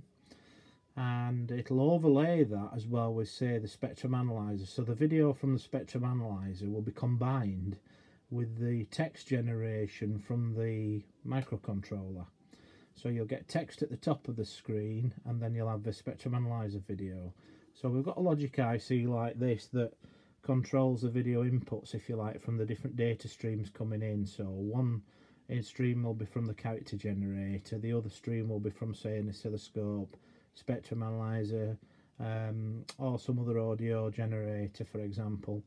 And then those video outputs will be combined as part of the display then to the CRT.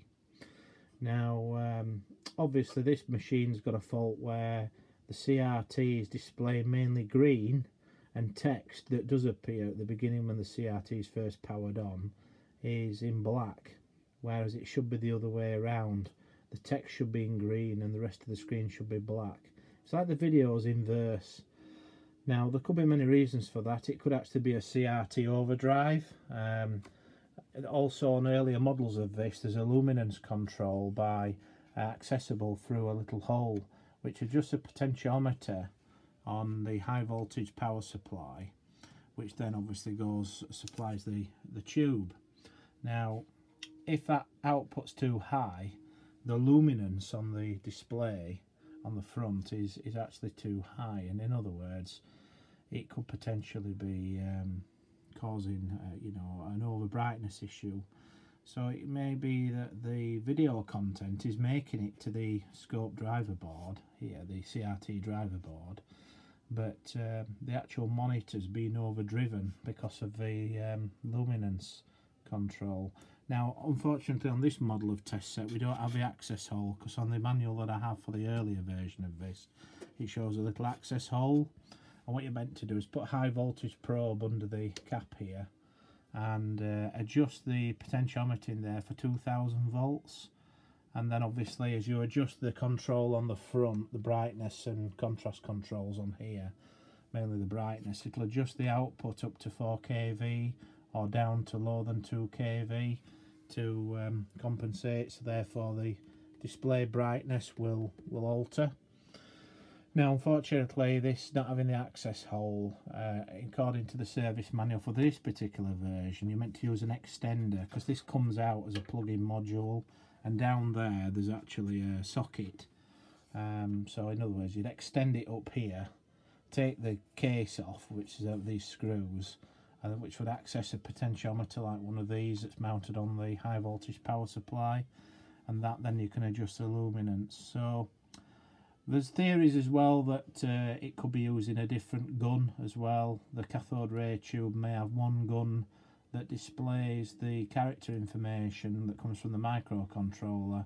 Another gun might be used then to display other things such as a spectrum analyzer and also the oscilloscope. The manual's a little bit vague on the CRT side of things, how that works, but it's possibly the reason.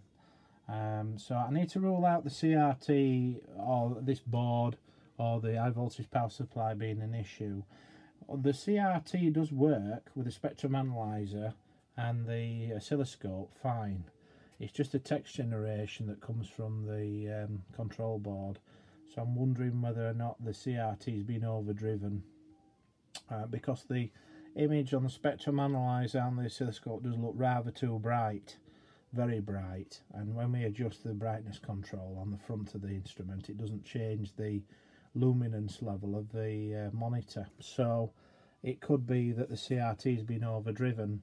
So there's method in the madness in that these test outputs here, 3 of them are X, Y and Z sweep patterns. So potentially if I get an oscilloscope that's got X, Y and Z inputs on, I can replicate what should be shown on the CRT on the oscilloscope. So that's what I'd like to do, and that would rule out this board. It would also rule out any of the other boards, and then we would be looking at perhaps this PCB and the that's a scope drive amplifier board, and this there is the high voltage power supply. Now I haven't measured the output of this yet because we're getting a picture with everything else on the CRT. So I think it's a combination of lack of understanding, lack of detail in the manual as to how that video image is combined with other images that are coming from elsewhere in the instrument to be displayed on the CRT. Is it using the same gun as the rest of the measurements that are being read out on the display, or is it using a separate gun? Is it using a combined gun for all video? I'm not sure, so we're going to have to look at that.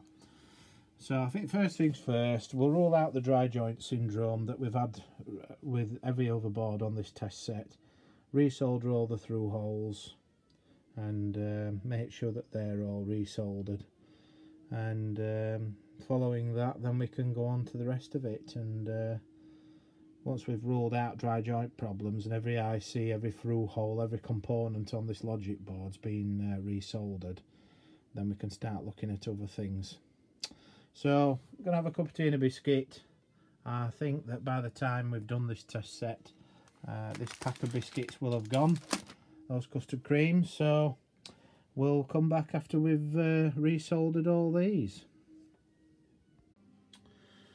Okay, we've resoldered the digital board that goes at the end there, and everything's just as it was before really. There's signs of text appearing on the display, but it's very weak. And so it's definitely not a dry joint on the logic board. We've ruled that out. Anyway, I started looking at the CRT neck where we've got the connections that go onto the guns, and I noticed that there's been some previous repair work done, and you can just about see there there's the high voltage taps that are going onto the wires, and they seem to be well, they seem to have been repaired. They're broken, the leads, and then they're being repaired. And this wire here broke off actually when I'd unplugged this socket. Anyway, I've read an article on this. It's a common fault on these test sets that these wires break off where they connect underneath, and there's some like rubberized compound that prevents arcing, but basically the wires, as they attach onto these solder lugs, they break off. Now unfortunately these look like some kind of supplies, so they go down to this high voltage board which is contained in this can. Now this is a luminance control there, and there isn't a hole in the back because this faces the back of the unit about here, and there isn't a hole in the back there to get a screwdriver in to adjust it.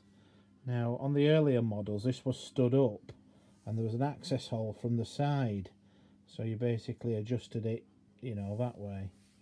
So it could be that somebody's adjusted this as well, and the luminance is too bright, so I can always do minor adjustments, slot it back in, power it up, and then a minor adjustment again, and so on and so forth, because there is a marker there that tells us where the pointer's pointing. So anyway, in order to get this far, I've had to take photographs of the transistors which go on there, those 3 transistors which I've got photos of. We've kept them down there, so I know where they go back. But yeah, so this is the HT line output transformer that supplies the high voltage to the cathode ray tube.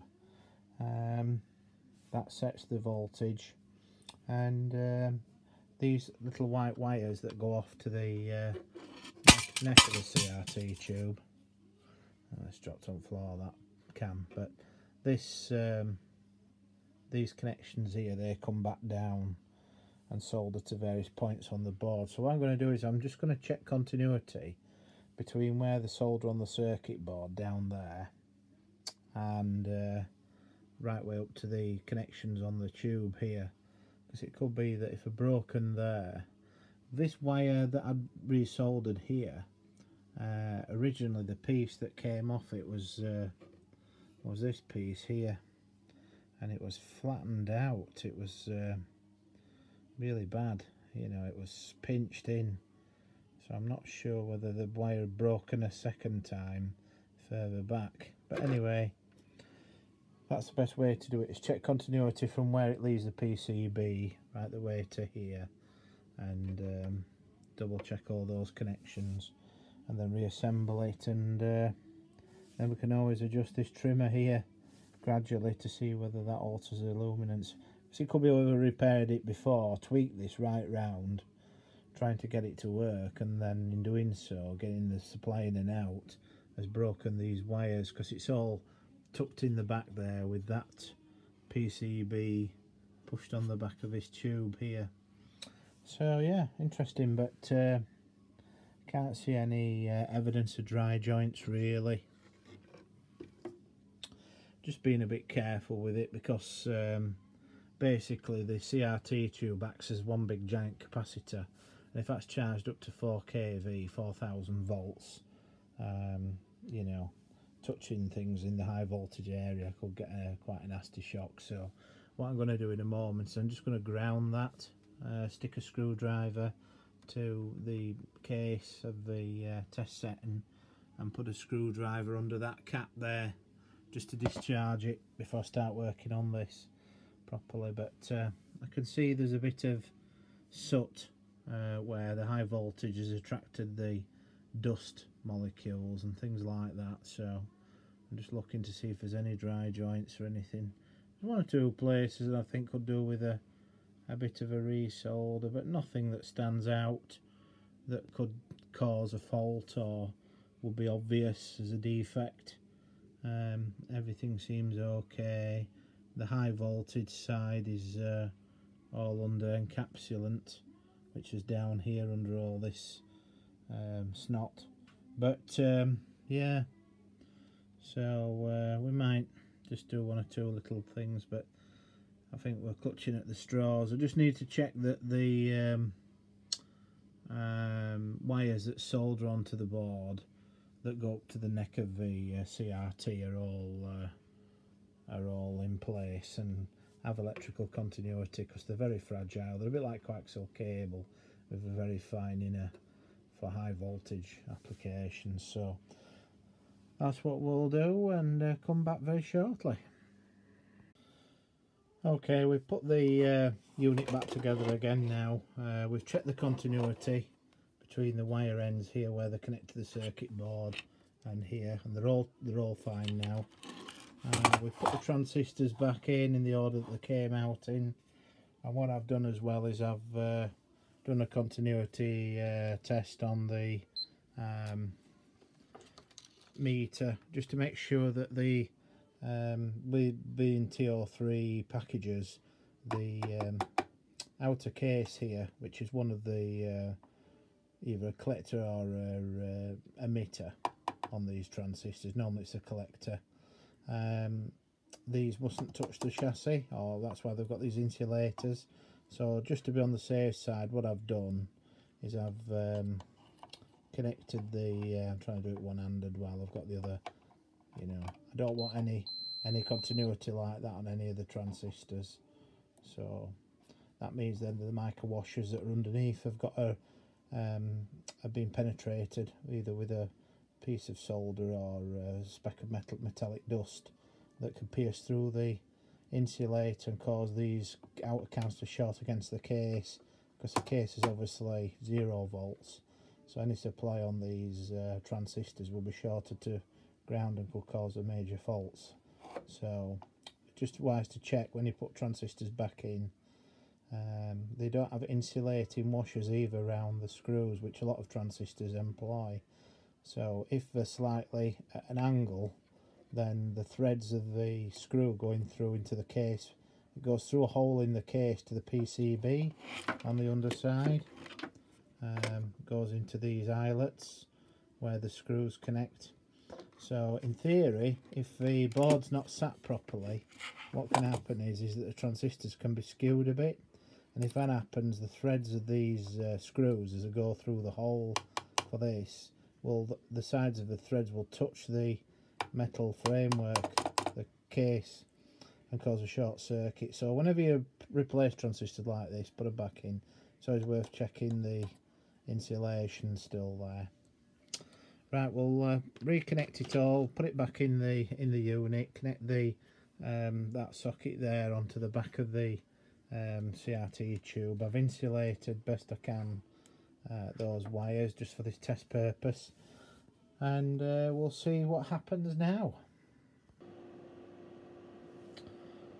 Right, we've reached the end of the road now regarding this test set for the time being, until I receive another instrument where we can change the boards over with.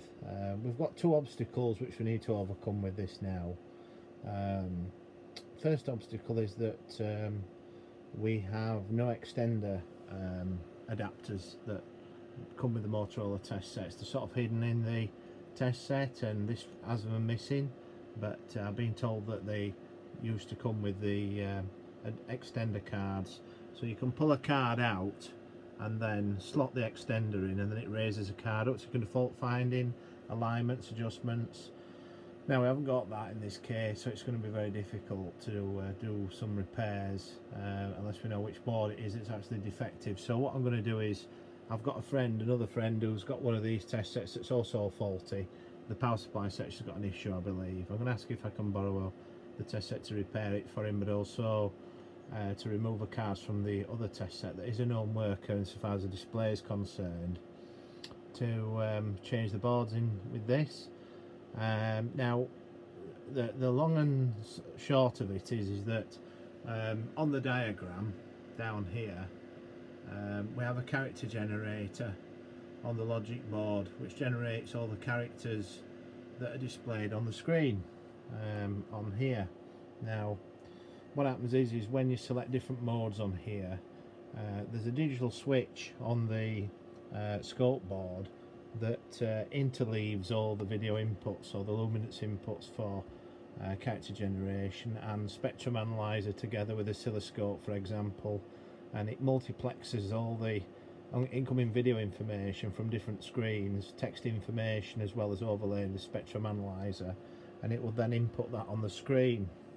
Now what we've got is when we go to things like duplex gen, etc., and the other screens, you can just about see text starting to change on the screens. It's more prevalent when the test set's switched off and then switched back on again, and you can see like a checkerboard, it says self-test, and then it goes through its self-test routine by going through all this malarkey, and then we get to that screen which is DVM distortion meter. But if I go right up to spectrum analyzer, you can just about see, I used to be able to see up there some frequency information written at the top. It depends how this screen's been on a while, but if it's cold, the test set, when it first switches on, you can actually see very faint text information here on the front of a test set on the display. So with that, it's very difficult, very faint. I can just about see it with the naked eye, but as you go through the different modes, you can see the text information changing.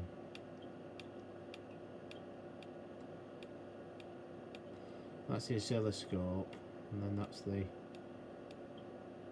just about see it. Might be more prevalent from a different angle perhaps, but it's really weird. It's text information is, it's very faint. It's there, but it's very faint. Anyway, the spectrum analyzer works fine, and that's all okay. I mean, I can generate a signal. The oscilloscope works fine. If I go to RX test on this, and you know, we've got the frequency. I read the frequency that was up here, although it was very faint, and then now we can see a nice RF spectrum there that's coming in on the RF input here. So the oscilloscope works fine. That works fine. The rest of the functions all work fine. The gen out and everything is okay. It's just a text overlay. So what we did, my friend who's got a better oscilloscope than I've got, this Rigol only has X and Y inputs on it, and really in order to replicate what's on this screen we need the X, Y and the Z axis outputs from this instrument fed to another oscilloscope. And when you're in the video etc, then you can see the image that will be on the CRT on the oscilloscope screen, you see. And so that would tell us whether or not there's a problem with the CRT driver board, which is this board here in the back, that one, or it was a fault before there. So we wanted to rule out a CRT issue or a CRT driver issue. Obviously, if we're getting the spectrum analyzer nice and crisp as we are, and the oscilloscope nice and crisp which we are, it can't be a fault with the CRT, because if it was, then it would be prevalent on all images that it's displaying, and it isn't. It's only where it needs to display text information. Now, in order to generate the signal, the instrument uses a character generator. Now, the character generator, if I can get this damn thing to focus, the character generator generates characters that are displayed by displaying dots, basically, luminance dots, and they're outputted from this digital board, as you can see there, in a particular pulse width. And we've got an X and a Y axis, which is obviously just these two here, horizontal and vertical, X and Y, and Z axis, which is obviously a Z sweep, which is here, this. So we have three signal outputs, and if we couple those outputs then to an oscilloscope, like that Rigol, for example, that we can't in this case, because that only has X and Y inputs on it, not a Z, then we can replicate what should be seen on the CRT. Now, we did that off camera. I got my friend to bring up a better oscilloscope than I have, an Hitachi one, and it has a Z input, a Z axis input on it. So we did actually connect up the oscilloscope to those points. Now, what it was, we didn't realise that we weren't getting any video information from those points, because they're not actually being scanned horizontally or vertically at that point. Basically all that's happening there is that it's presenting luminance information of where a dot would appear on the screen. So it's all in relation to timing, and the timing comes from the scope board horizontal and vertical sync generators, which are after this section that I'm showing you now. So we didn't get any video information there on those 3 points, but what we did do is we went to the scope board, and we actually on the oscilloscope board there's a character generators and sync generators on the oscilloscope board, and we've got there the character sync and vertical sync, and then the Z axis, and they're on test points on this particular instrument, these test points here, and just at the back, just off the edge of the board. And basically that is what the X, Y and Z axis would be, that's displayed here on the CRT. So we fed those outputs off to an oscilloscope. We then selected the text display on here, on the duplex test or whatever, And what we saw on the oscilloscope was exactly as we see it here. It was very bad, very grainy, lots of lines in it and corruptions.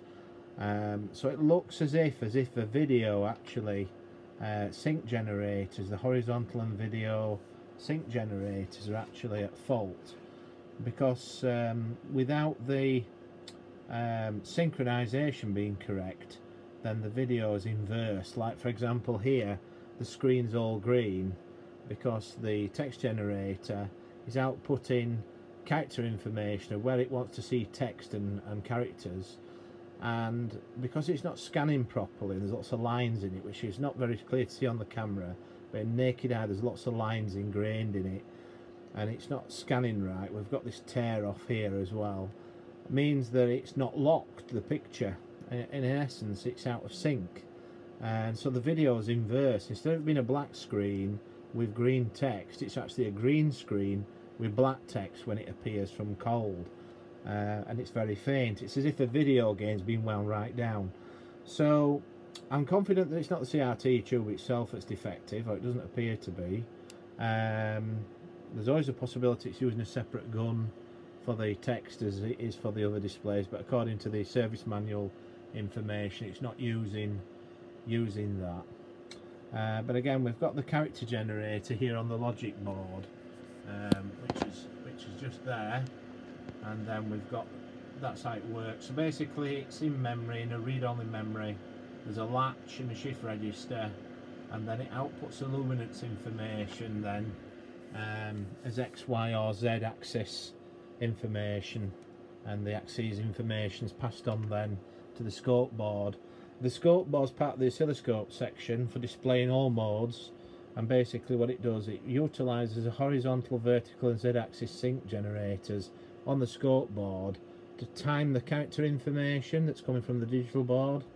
And as I say, what it does, it multiplexes, does a scope board, these inputs. So for example, if you're on the spectrum analyzer, for example, it takes the video input feed, the raw video that's coming from the spectrum analyzer module, which is this information here, but then it combines it with multiplexed character information at the top, which in this case will display frequencies and marker information. Well, that text information obviously originates from the logic board at the far end, and it's passed to the scope board, synchronized, and then it's displayed there. And it's the same with all the other screens as well that are on here. They're all multiplexed as well with various video inputs. Now, we thought that by taking the X, Y and Z axis information and passing it to an oscilloscope to display it there, it would reveal whether or not it was a CRT driver board, which it still could be, because the test points themselves are actually on the CRT board there. So that board is obviously, you know, if it is faulty, it would obviously, you know, it's the only place where we've got the video output that we can tap into. So potentially it could still be that board, the CRT driver board, but it could also be the scope board. Now, unfortunately, there aren't any test points on the scope board to take the X, Y and Z axis information from, and yet again, you know, on the outputs of the scope board go to designated test points on the CRT driver board, which we did look at, we did connect to those, and we still got the same pictures. So it's unclear at this stage really whether or not it's the scope board that's at fault, the CRT driver board, or it could also be the digital board as well. The character generator itself is not producing the right character information. But we're sort of confident that, yeah, the text is there, because what I can't show you on camera unfortunately is when you turn it on from cold, you can see the text through the camera quite clearly for a few seconds, and then as the tube warms up, then the video luminance information comes through more, and then the text disappears sort of behind this green bar or green screen, etc. So it's very difficult to demonstrate it on this repair video, but I don't have the extenders, you see, that plug into the circuit boards. I was told by an American friend who was talking to me the other day that these test sets used to come with the extender cards for maintenance in them, and then there was a little designated slot and you just pulled out the extender card And then Motorola thought of that, then you could pull out a board, extend it, raises the board up higher, so it's sort of, you know, at this level, and then you can do fault finding adjustments and make all your measurements there. But I haven't got those extender cards, and so this is where the problem is. But anyway, I've got a friend, another guy who's got one of these that's got this power supply issue on. I'm going to ask if we can borrow that so we can do a repair for him, as well as take the boards out of that and get it down to board level. Once I've got it down to board level, then I can then perhaps do IC tests, look at individual components on that board. I mean, obviously the amount of time I spent on this is phenomenal already. I mean, don't forget when this test set first came, nothing worked on it. It was totally and utterly locked up. None of the functions worked, none of the switches, controls. It just screamed a tone out at you. There was all sorts of problems with it. There's thousands of through-hole joints on these boards when I had it all up, and I spent tens and tens of hours soldering continuously these circuit boards. And as you've seen earlier in the video, we had intermittent faults on the boards where you flex them and the through-hole joints make and break, and then all dry joints on the circuit board, and that causes faults and the come and go, etc. So we've come a very long way, considering we've got the oscilloscope working, the spectrum analyzer working. I've also checked the RF gen, the audio gen, everything seems to be working RF wise as well as with the scope. It's just the text info, that's the only thing that's left now to sort out.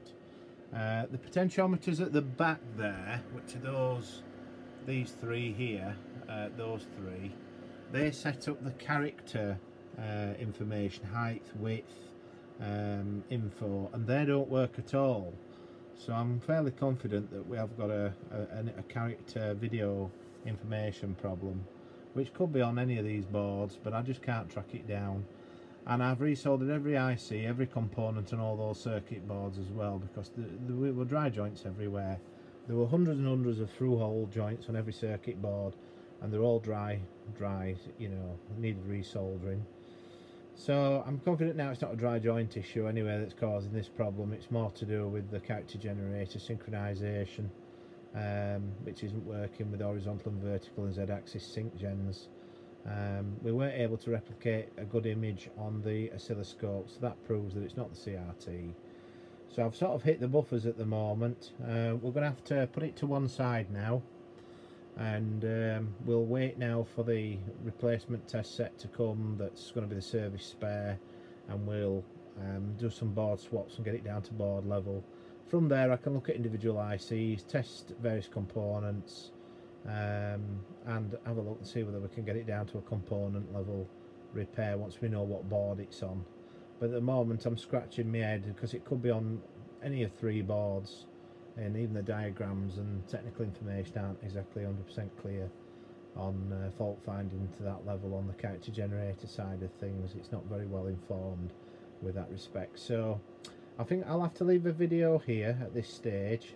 Obviously when we get the replacement test set, the service spare, then we can then carry the video on, and I'll then do the update section to this video with the actual physical fault, what it was and what component we repaired and replaced, and obviously then it'll update the video. But I thought I'd just give you a taster. Not all repairs go to plan. I mean, we saw that with the other videos I did on the HP 8920, and in the end I had to give up with that. The power supply on that had well, it was absolutely shot. We got it working, but only to a certain extent, so I ended up getting another power supply for that. Sometimes you just have to give up with things, you know, or put them to one side for a long time till you get your thoughts together, or you get service spares or replacement boards or modules, things like that, to try and, you know, pin the fault down further. But I would like to get this test set working for my friend. You know, it's a very nice instrument for him, and if we can get the text working for him so that at least he can see what's on the screen, then that'd be great for him, and it'd be great for me as well to get another repair under my belt that's been completed in its full extent. But sometimes with fault finding on any type of equipment, doesn't matter whether it's vehicles, it's electrical test equipment, electronics equipment, hydraulic equipment, whatever it could be, when you've got a machine, an instrument, a piece of equipment for repair, sometimes you can't fix it all in one go. Sometimes you get nearly there, 99.9% there, and there's just that last little bit of a stumbling block where we need to have another piece of equipment in order to allow us then to complete the repair, or we need another spare circuit board or something like that in order to just pin it down to one particular board, and then we can sort of then complete that last step. So with that, I'll leave the video here. At least you've seen the repair video so far. We've always been able to show the repair step by step in all the videos that I do, and we can at least now see that the spectrum analyzer works lovely. All the other functions work fine as well, so I'm quite happy what I've done so far. At least, you know, we are a massive improvement on where we started off, and hopefully it gives somebody else the confidence to just get stuck in and try and, you know, battle through all the technical information, the diagrams, the theory of operation, and then to try and fault find to board levels. Some instruments are easier to work on than others. In the case of Motorola, I've found this a more difficult test set to work on because of the way it's designed internally and the boards and everything, and it relies on the service manual and all the service information, relies on you having those extenders to plug in, whereas with IFR, Marconi, Aeroflex, HP Agilent, things are a little bit more easier to do with them. Road and Schwartz, you know, and what have you, and Schlumberger and other test sets that I've repaired are a little bit easier to understand and to bottom out some of the faults on, and the way they're designed to be repaired as well. Whereas I think the Motorola is designed to be repaired, but you must have meet certain prerequisites, which is obviously to have the extender cards that plug in. If you haven't got them, you're screwed. So basically that's where I am. I'm well and truly screwed at the moment until I can get a nice replacement test set that's got working boards in it that I can swap out and get it down to that level. So yeah, bit of disappointment at the moment, but I'm sure we'll get it fixed in the end, and we'll update you accordingly. So we'll hand you over now back to the last part of the video, and we'll leave it here at this moment, and then we'll be able to add on at the end of this what we actually did to fix it when I get the service spare. So thank you for watching, and see you again. Bye bye. We've got the EHT supply apart now, which consists of this transformer with all the parts on it. I've been testing continuity basically between all these wire ends and the CRT tube socket. Now the cathode ray tube has obviously got a 6-volt heater, the gun supplies, and then obviously the guns themselves are driven from the video board, which has got a separate socket. This red connector is the video drive. Now we've got basically a Jacob's ladder multiplier here that's buried under this epoxy. We've got, I think the heater wires are these two here, so I'm going to measure those. Although I've measured them from sort of the continuity here to the socket, I'm going to measure the resistance of the coil to make sure the heater coils are okay. This wire snapped off, so I've had to pull that back. I think that's with me getting this board in and out a few times, and I think that's snapped off. It goes down to number 4 down there, that little land there where my fingernail is. Now I've had this transistor out because I'm clutching at the straws now. I'm down to either the optocouplers or these driver transistors that drive the focus and intensity control. So I've had this transistor out and tested it already on the transistor tester, and that's tested okay. I'm just about to take this one out, and then the optocoupler. This is a dual channel optocoupler, so there's one output for this transistor and the other output for that transistor down there. Now I'll show you the diagram shortly, but basically these control the focus and intensity, and I noticed when the board's in and it powers up with the CRT powered up. Obviously when you're working on things like this, you've got to be really careful. I mean, you know, you're talking you know, tens of thousands of volts present on the anode cap on the CRT, so you've got to discharge that down there where the anode anode cap connects, and obviously the same, this board's charged up as well if you've run it, so you've got to be really careful. And the EHT output is this black wire here, which goes up to a little red cat which goes on the outside of the CRT up there. So you've got to discharge that, and you've also got to discharge the tube. Be very careful when disconnecting the plug at the back, because the CRT nipple for the glass tube is just down there, and if you nick that, then that's it, you can discharge the tube, vacuum, so blow the tube up. So you've got to be really careful that you don't pop the tube. Very gentle plug, pushing the plug on and taking it off, and which is this thing here which goes on the back of the CRT. Although we did find that the transistors themselves are power transistors. There's 3 of them. 2 of them are the switches for this transformer, and the other one is a regulator IC. Now, they were in the wrong order on this board, but it didn't matter, because when they were in the correct order, whoever tried to repair this before not put the transistors back in the right order. But because all 3 of them are NPNs and they're all similar voltage working and current handling, 2 are 2N5881s and the others are 2N3055. So even though they're in the wrong order, it didn't make any difference, because they're all NPN and they're all still working and switching. So we're sort of down to I think the focus controls, because when the replacement power supply is in, which I've got a test one, that works fine with the control for focus and intensity. When this board's in, the original, it doesn't. The focus and intensity doesn't work at all. So these 2 transistors control that. So I'll desolder that and this chip, and then we can take it further then and start testing other components and such like. But yeah, very interesting. But testing these wires, continuity wise to the socket, and then making sure all the connections from the supplier there, and that way then at least we know the wiring's okay. Bear in mind it's a common fault that the wires break. Okay, we've tested all the ICs there, okay. The 2 driver transistors with a green top on for the focus and brightness controls, which are these 2 transistors. So the 2 big transistors here and here, we've tested those. The one with the green top on, these 2 we've tested, which drive these 2. The IC that sits here, this one op amp, we've tested that. What else? I've tested all the diodes on the board as well. The only thing I haven't tested yet are the optocouplers, which are these 2 black square things here. They need to be tested, but everything else looks okay.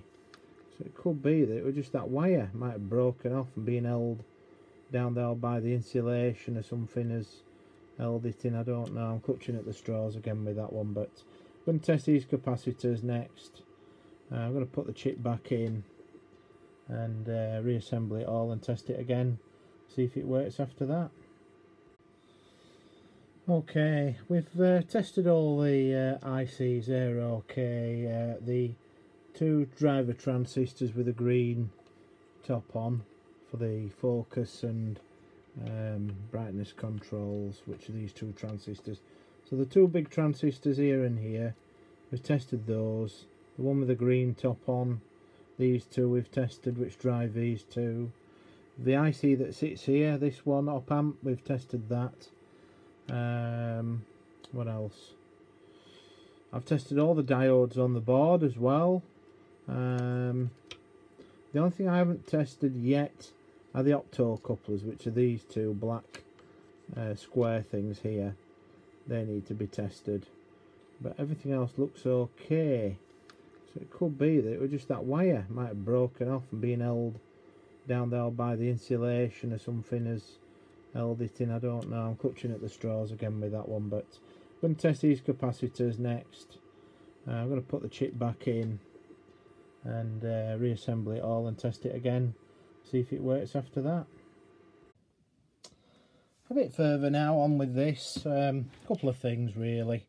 As I said in the last part, that these transistors and ICs have all been out. That green top one down there and this transistor. They drive the CRT. In addition to that, I found that these three electrolytic capacitors that were here, 100 mic at 25 volts, a 10 mic at 25 volts and a 47 mic at 50 volts, had capacitance was way off. So I've replaced those three capacitors. The only thing that remains really that I could try and test, although it's a bit caked up in this snot down there, is these are optocouplers, these black square modules. There's one just there under this wire and there. And likewise, this wire here had broken off a circuit board and it is still a bit flimsy, even though it's single core. I need to put a spot of glue on that just to keep it in place like what this one is down here.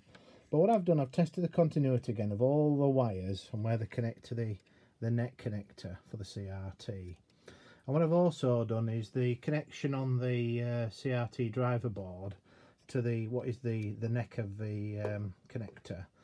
I've checked the continuity of cable in between the red plug there and here where it mates with these 1K resistors on the board. So the signal goes through the 1K resistor and then it's across these Zener diodes that clamp it. So I've checked the Zener diodes for shorts, they're all okay. The resistors, none of them have gone high, they're only 1K. And then obviously I've checked the continuity of the wire that leaves the circuit board after the resistor to the pin on the socket. So I'm confident that the video drive that's coming from the board is actually getting to the CRT neck. And likewise all the wires here that connect to the main board have all been checked to these actual pins, the socket itself, connections, female socket, from the motherboard right up to there. So I know that the wires are fine, there's no breakages anywhere. It could be that since it was last put back together, that wire's just been held in place by the loom of wires as this grommet's pushed on further, and it may have been off for a while. I don't know. But I've tested all the diodes as well. They've been tested. The resistors and things, I've checked those. The only thing that I've not tested fully is the optocouplers. So that will be the next thing to do. This is obviously 1984's version of an optocoupler. Obviously the modern counterparts are, a quarter the size of this. So I'm wanting to avoid, causing any damage, trying to lever them out because of this epoxy resin that they're sort of immersed in, or one of them is certainly anyway. So, and the old adage is if it ain't broke, don't fix it. So I think in a combination of things really, when we're doing the test that I've done for the transistor driver stage, the fact that these three capacitors were all off in value, the wire was off here as well, which is obviously one of the drives. I've tested as well the coil. These are the heater wires coming out, 6-volt heater. And not only have I tested continuity, well, I've basically gone on where they go connect, which is these two black wires here, to the heater element, which is the darkened area of this socket. I've tested continuity between these two pins, which then test the continuity of the coil in here to make sure the heater coil's not open circuit. But that's fine, absolutely fine. So basically all the continuity of the wires is correct to the actual pins on the CRT neck socket, and we've obviously replaced a couple of components here. Now the next stage after this, if it doesn't work, is for me to test the optocouplers and perhaps replace this IC, this op amp, because I noticed that when I adjust the focus control on the front of the instrument, it makes no difference to the adjustment in the brightness. Now this here is a little bodge. I'm not sure if this was done at factory. It looks like it potentially could be, because the snot that's used here to glue these together is very similar to the glue, if not the same as that. So I'm with genuine Motorola components as well. I thought that they may be done in factory. The other power supply I've got for test doesn't have this mod, and I'm not sure if this is actually causing a fault. So I am tempted to remove it because it looks like it's some kind of a clamp of some description. So we'll assemble it all back together and see how it goes, and we'll see what we can do next. A bit further now on with this, couple of things really. As I said in the last part, that these transistors and ICs have all been out. That green top one down there, and this transistor, they drive the CRT. In addition to that, I found that these three electrolytic capacitors that were here, 100 mic at 25 volts, a 10 mic at 25 volts, and a 47 mic at 50 volts, had capacitance was way off. So I've replaced those three capacitors. The only thing that remains really that I could try and test, although it's a bit caked up in this snot down there, is these are optocouplers, these black square modules. There's one just there under this wire and there. And likewise, this wire here had broken off a circuit board, and it is still a bit flimsy even though it's single core. I need to put a spot of glue on that just to keep it in place like what this one is down here. But what I've done, I've tested the continuity again of all the wires and where they connect to the neck connector for the CRT. And what I've also done is the connection on the CRT driver board to the neck of the connector. I've checked the continuity of cable in between the red plug there and here where it mates with these 1K resistors on the board. So the signal goes through the 1K resistor, and then it's across these Zener diodes that clamp it. So I've checked the Zener diodes for shorts, they're all okay. The resistors, none of them have gone high, they're only 1K. And then obviously I've checked the continuity of the wire that leaves the circuit board after the resistor to the pin on the socket. So I'm confident that the video drive that's coming from the board is actually getting to the CRT neck.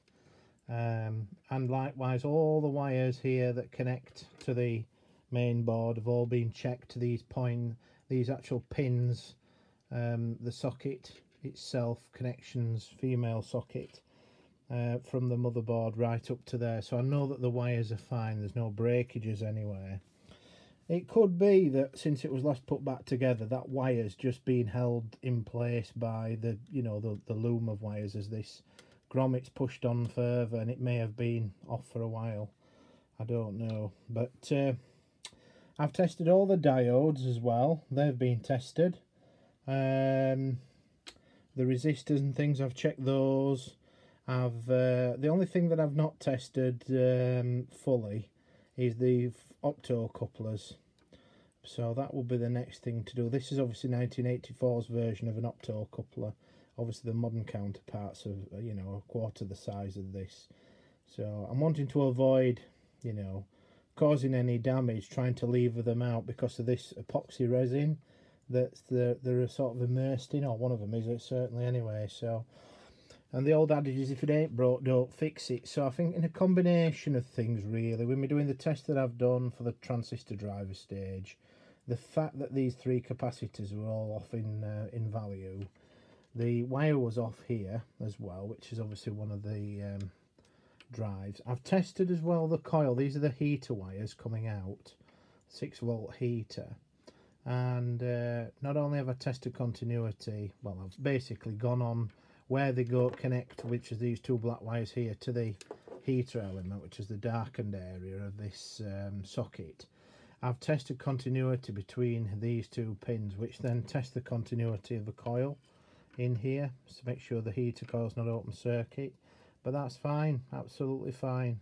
So basically all the continuity of the wires is correct to the actual pins on the CRT neck socket, and we've obviously replaced a couple of components here. Now the next stage after this, if it doesn't work, is for me to test the optocouplers and perhaps replace this IC, this op amp, because I noticed that when I adjust the focus control on the front of the instrument, it makes no difference to the adjustment in the brightness. Now this here is a little bodge. I'm not sure if this was done at factory.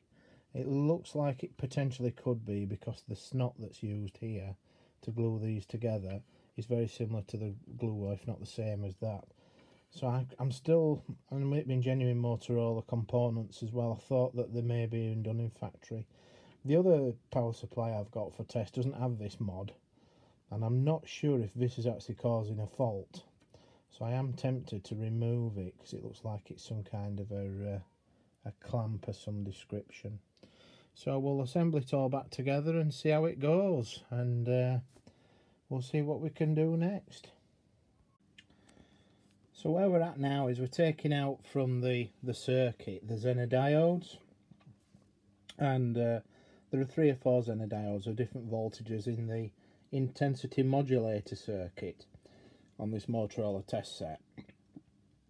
Now I've done a basic ohms check across the Zener to make sure it's not short, but then what I've done, I've set up an experiment here where I've got a power supply that's supplying 10 volts. This is meant to be a 4.2 volt Zener, I think. So if you just look at the diagram, there is a Zener meant to be up here, this 4.5 volt Zener in the intensity modulator, just here on this line. So there's a few Zeners, I think there's 3 or whatever that we're going to test. There's a 2 kV cathode supply, 2000 volts, it's 2000, I think it's 100 volts, 2100 where the cathode is on, and then 2000 volts when it's off. There we are, look. So it's 2 kV, 2.08 kV when the cathode is on, 2 kV, minus 2 kV off. So it's minus 2000 volts. And in order to set that up amongst with the intensity modulator is this 4.5 volt Zener there, VR4. Then there's this 91 volt Zener VR1 as well. And there are a couple of other Zeners dotted about. There's another one there, VR2, which is 150 volt Zener. So what I've got on the bench here, I've got a high voltage power supply, which is this Farnell one that goes up to 350 volts DC. Does this, and it's a HT supply. Anyway, what I've done, I've cranked it down to about 10 volts DC. And I've got a 550 ohm resistor and the 4.2 volt Zener there, and then we've got the negative lead connector VAVO connecting to the negative output of the 0 volt output of the power supply. Then we've got the centre probe on the junction between the Zener diode and the resistor where the 4.2 volts should be. Then the red and the black probes here are supplying 10 volts DC. So if I just switch this on, and then we have a look at the meter here, we've got 4.2 volts DC. So that looks to me like as if it's okay, that Zener. So we've got another Zener which we've got here, which we'll have a look at. This is a 91 volt Zener, is this one, and I think it's a BZ. Well, let's have a look here. It's a 1N 4763A. So we'll see. We'll wind this supply up. We'll do the same experiment again by soldering the Zener diode in series with the resistor, except we'll crank the voltage up to 100 volts and see whether this 91 volt Zener, which is let's have a look now. The one I removed is this one here. That's that 63A. So we're going to check that now, see if that's 91 volts, and it holds it at that. Okay, we found a fault now anyway, which is this 91 volt Zener here, one, which is a 1N4763A, 91 volts DC. What this basically does is it clamps the 2 kV, minus 2 kV grid and cathode supply voltages, which are derived down here. There's a minus 2.1 kV supply, which is derived from this Jacob's ladder here, this multiplier stage. This transformer here provides a high voltage output as well for the anode via this circuit, which then goes off to the anode cap on this cathode ray tube, and then this is the grid and cathode supply, which is minus 2.1 kV, 2100 volts, which then goes up here to the what is the intensity modulator, and then it's again we've got another diode there which I need to test, which is VR2, 150 volts Zener, and then it goes out then to the grid. So if it gets 2.08 kV, it's on, is the grid, and if it gets again just 2 kV, it's off. Obviously these are minus voltages, not positive voltages. And again, this Zener diode here, this 91 volt Zener, is failed. And what I've found is that the test I did earlier before the video, this was a 550 ohm resistor, which was in series with the 4.2 4.3 volt Zener that we tested earlier, and I left that connected up with this Zener diode here, this 91 volt one, and we used the power supply to produce 110 volts DC,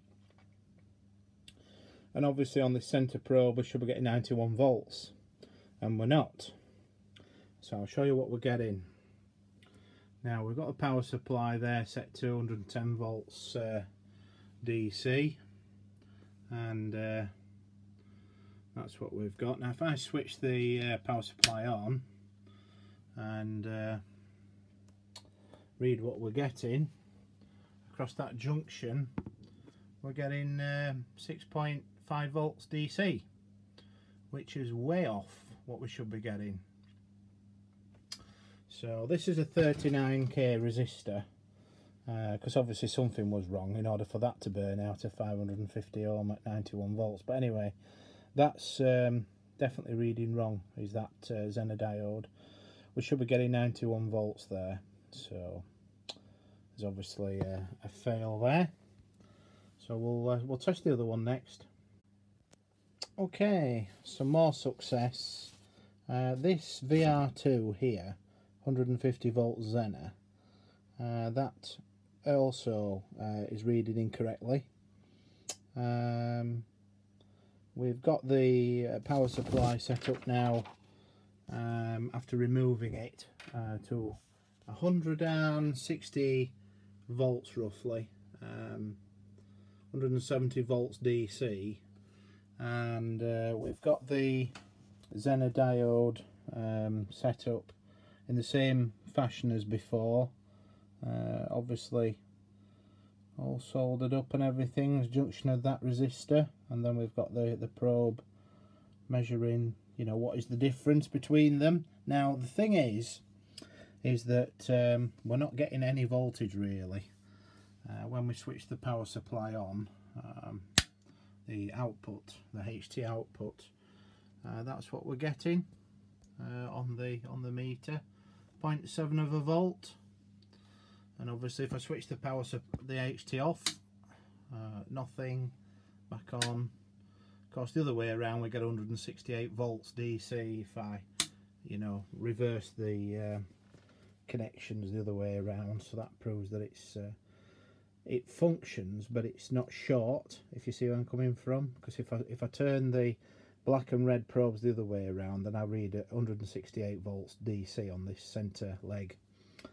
So that proves that the diode isn't defective insofar as acting as a diode, but insofar as regulating the voltage to 150 volts DC, it's failing to do that. So that's 2 diodes that we've got failed.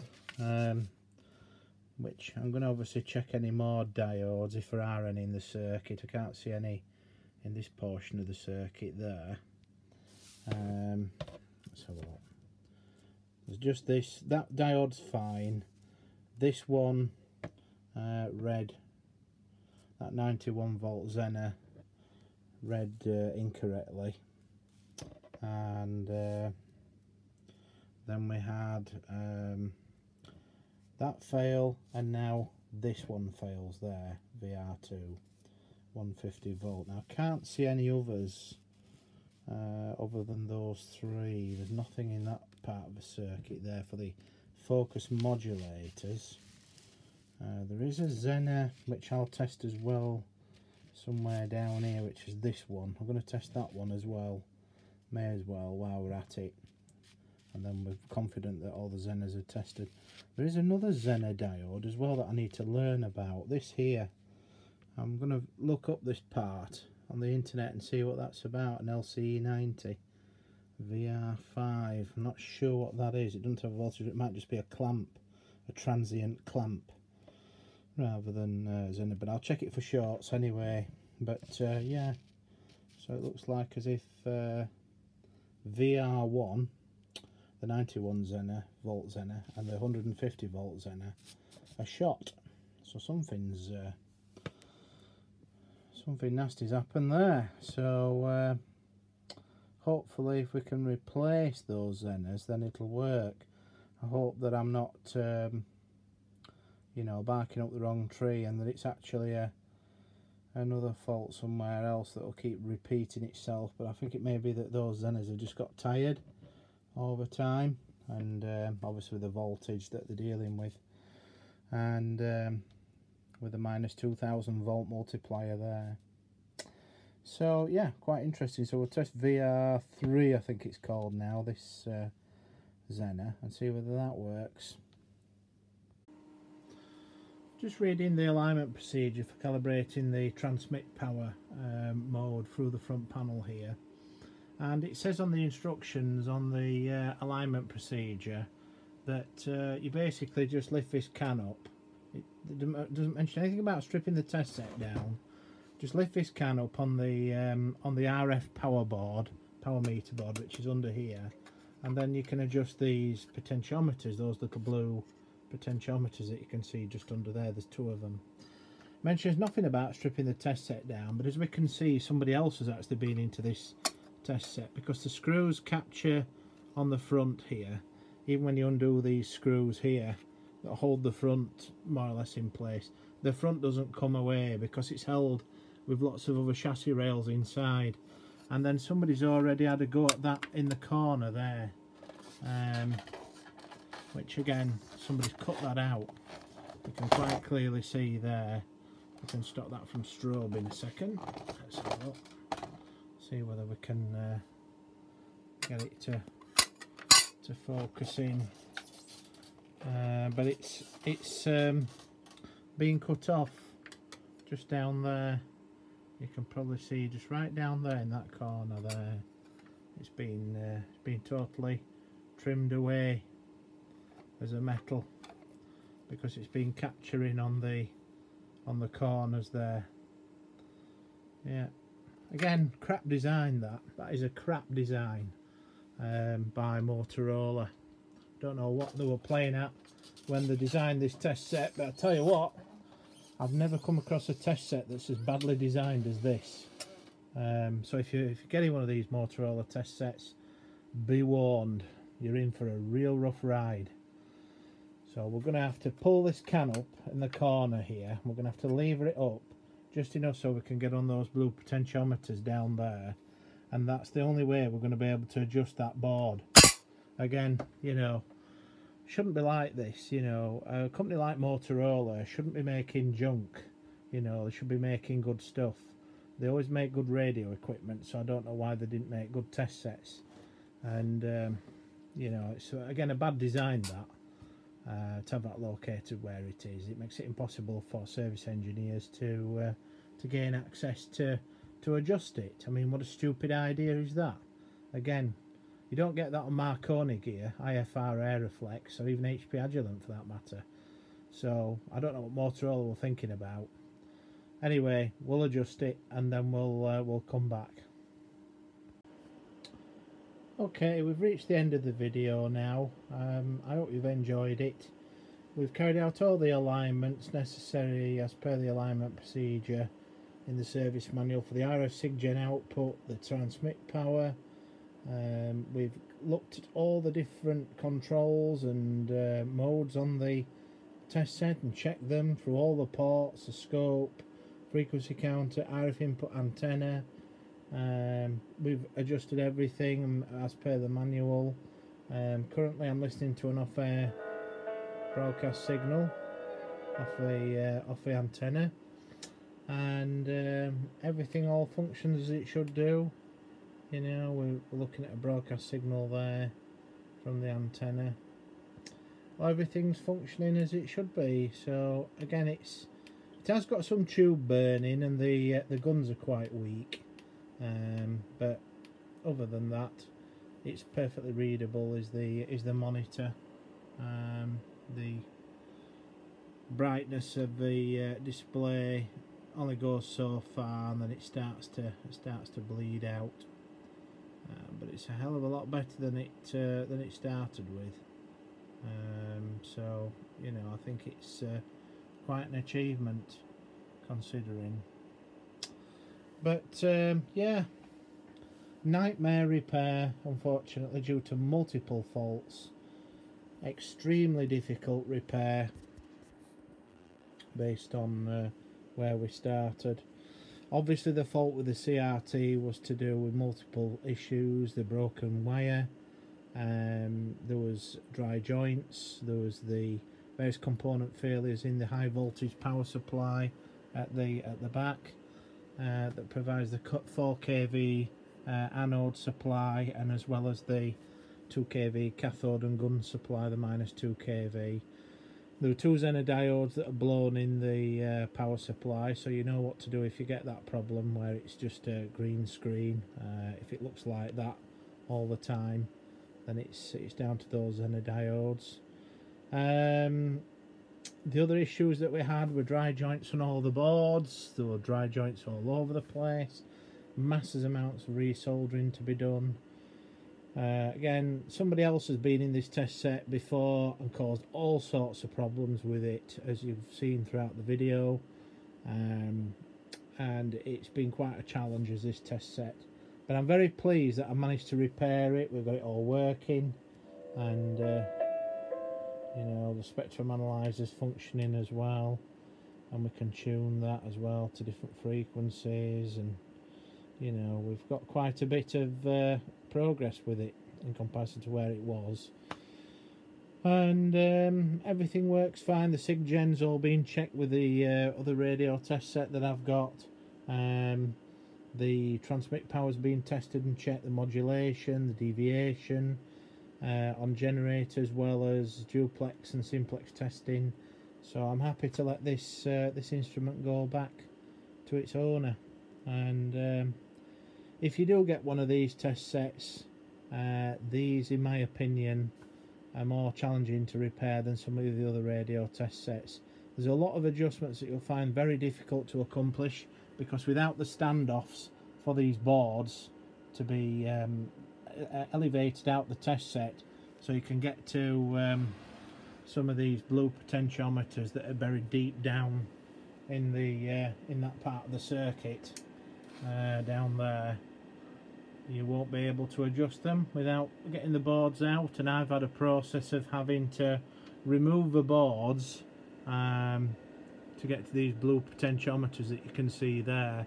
I've had to remove the board, make a minor adjustment, put the board back in, check it, pull the board out, make a minor adjustment, put the board back in, and that's the process that you have to go through, unfortunately. And it's very difficult, very time consuming, and a nightmare. So without the standoffs for the board, it makes it extremely difficult indeed. Coupled with the fact that, you know, we've had numerous faults to deal with. I suppose if you bought one of these test sets, it would all depend on whether the fault was looked at by somebody else prior. Somebody else has had a go at it. then I'd leave them alone. But if you manage to get a test set or one of your own that fails, my advice is to follow the steps that I've shown in the video, and you should get through it. And be patient, put it to one side, you know, work on it bit by bit over time, and eventually you do manage to fathom it out and fix it. So with that, the only other caution I can exercise with this is that be very careful with the instrument. There's no doubt about it, the voltages that are present in the instrument, quite widely advertised, high voltages. You're talking, you know, nearly 5,000 volts just for the CRT tube. Obviously when you're repairing the high voltage power supply, be careful with that. Get an extremely nasty shock off a tube. If you disconnect the anode cap, make sure that you connect a crock clip to the metal shielding of the tube, and then ground the little contact stud that stands out the glass cathode ray tube, because that acts as a capacitor and stores an immense charge. When you disconnect the anode lead as well, ground the anode lead to the chassis of the unit with a crock clip and a lead onto a screwdriver. And be careful at this side of the tube, there's minus 2,000 volts on this bottom part of the tube. The power supply will kill you, there's no doubt about it. If you get in that power supply while it's on, as you've seen in the earlier part of the video, if you don't know what you're doing, it will kill you. The voltages that are in there are in excess of 400 volts DC, high current. You get your hands across that, you've got half a day with the undertaker. So make sure you're very conversant with doing power supply repairs before you go into that. Even with an isolation transformer on the bench, it will not save you. That power supply will kill you if you don't know what you're doing. So be very careful. With that, thank you for watching the video, and at least we've repaired it, got it back up and running. And for a radio test set that was manufactured in 1984, I think it's still an achievement, but it's working today in such good condition, and I'm sure its owner will be more than pleased to see it back. So hope to see you in the next video. If you like the video, please hit the subscribe button and leave comments below, and hope that this video has been educational for those who are looking to repair such an instrument, and perhaps gives others confidence in looking at radio test instruments and devices with cathode ray tubes, and fault finding in those principles. Thank you and goodbye.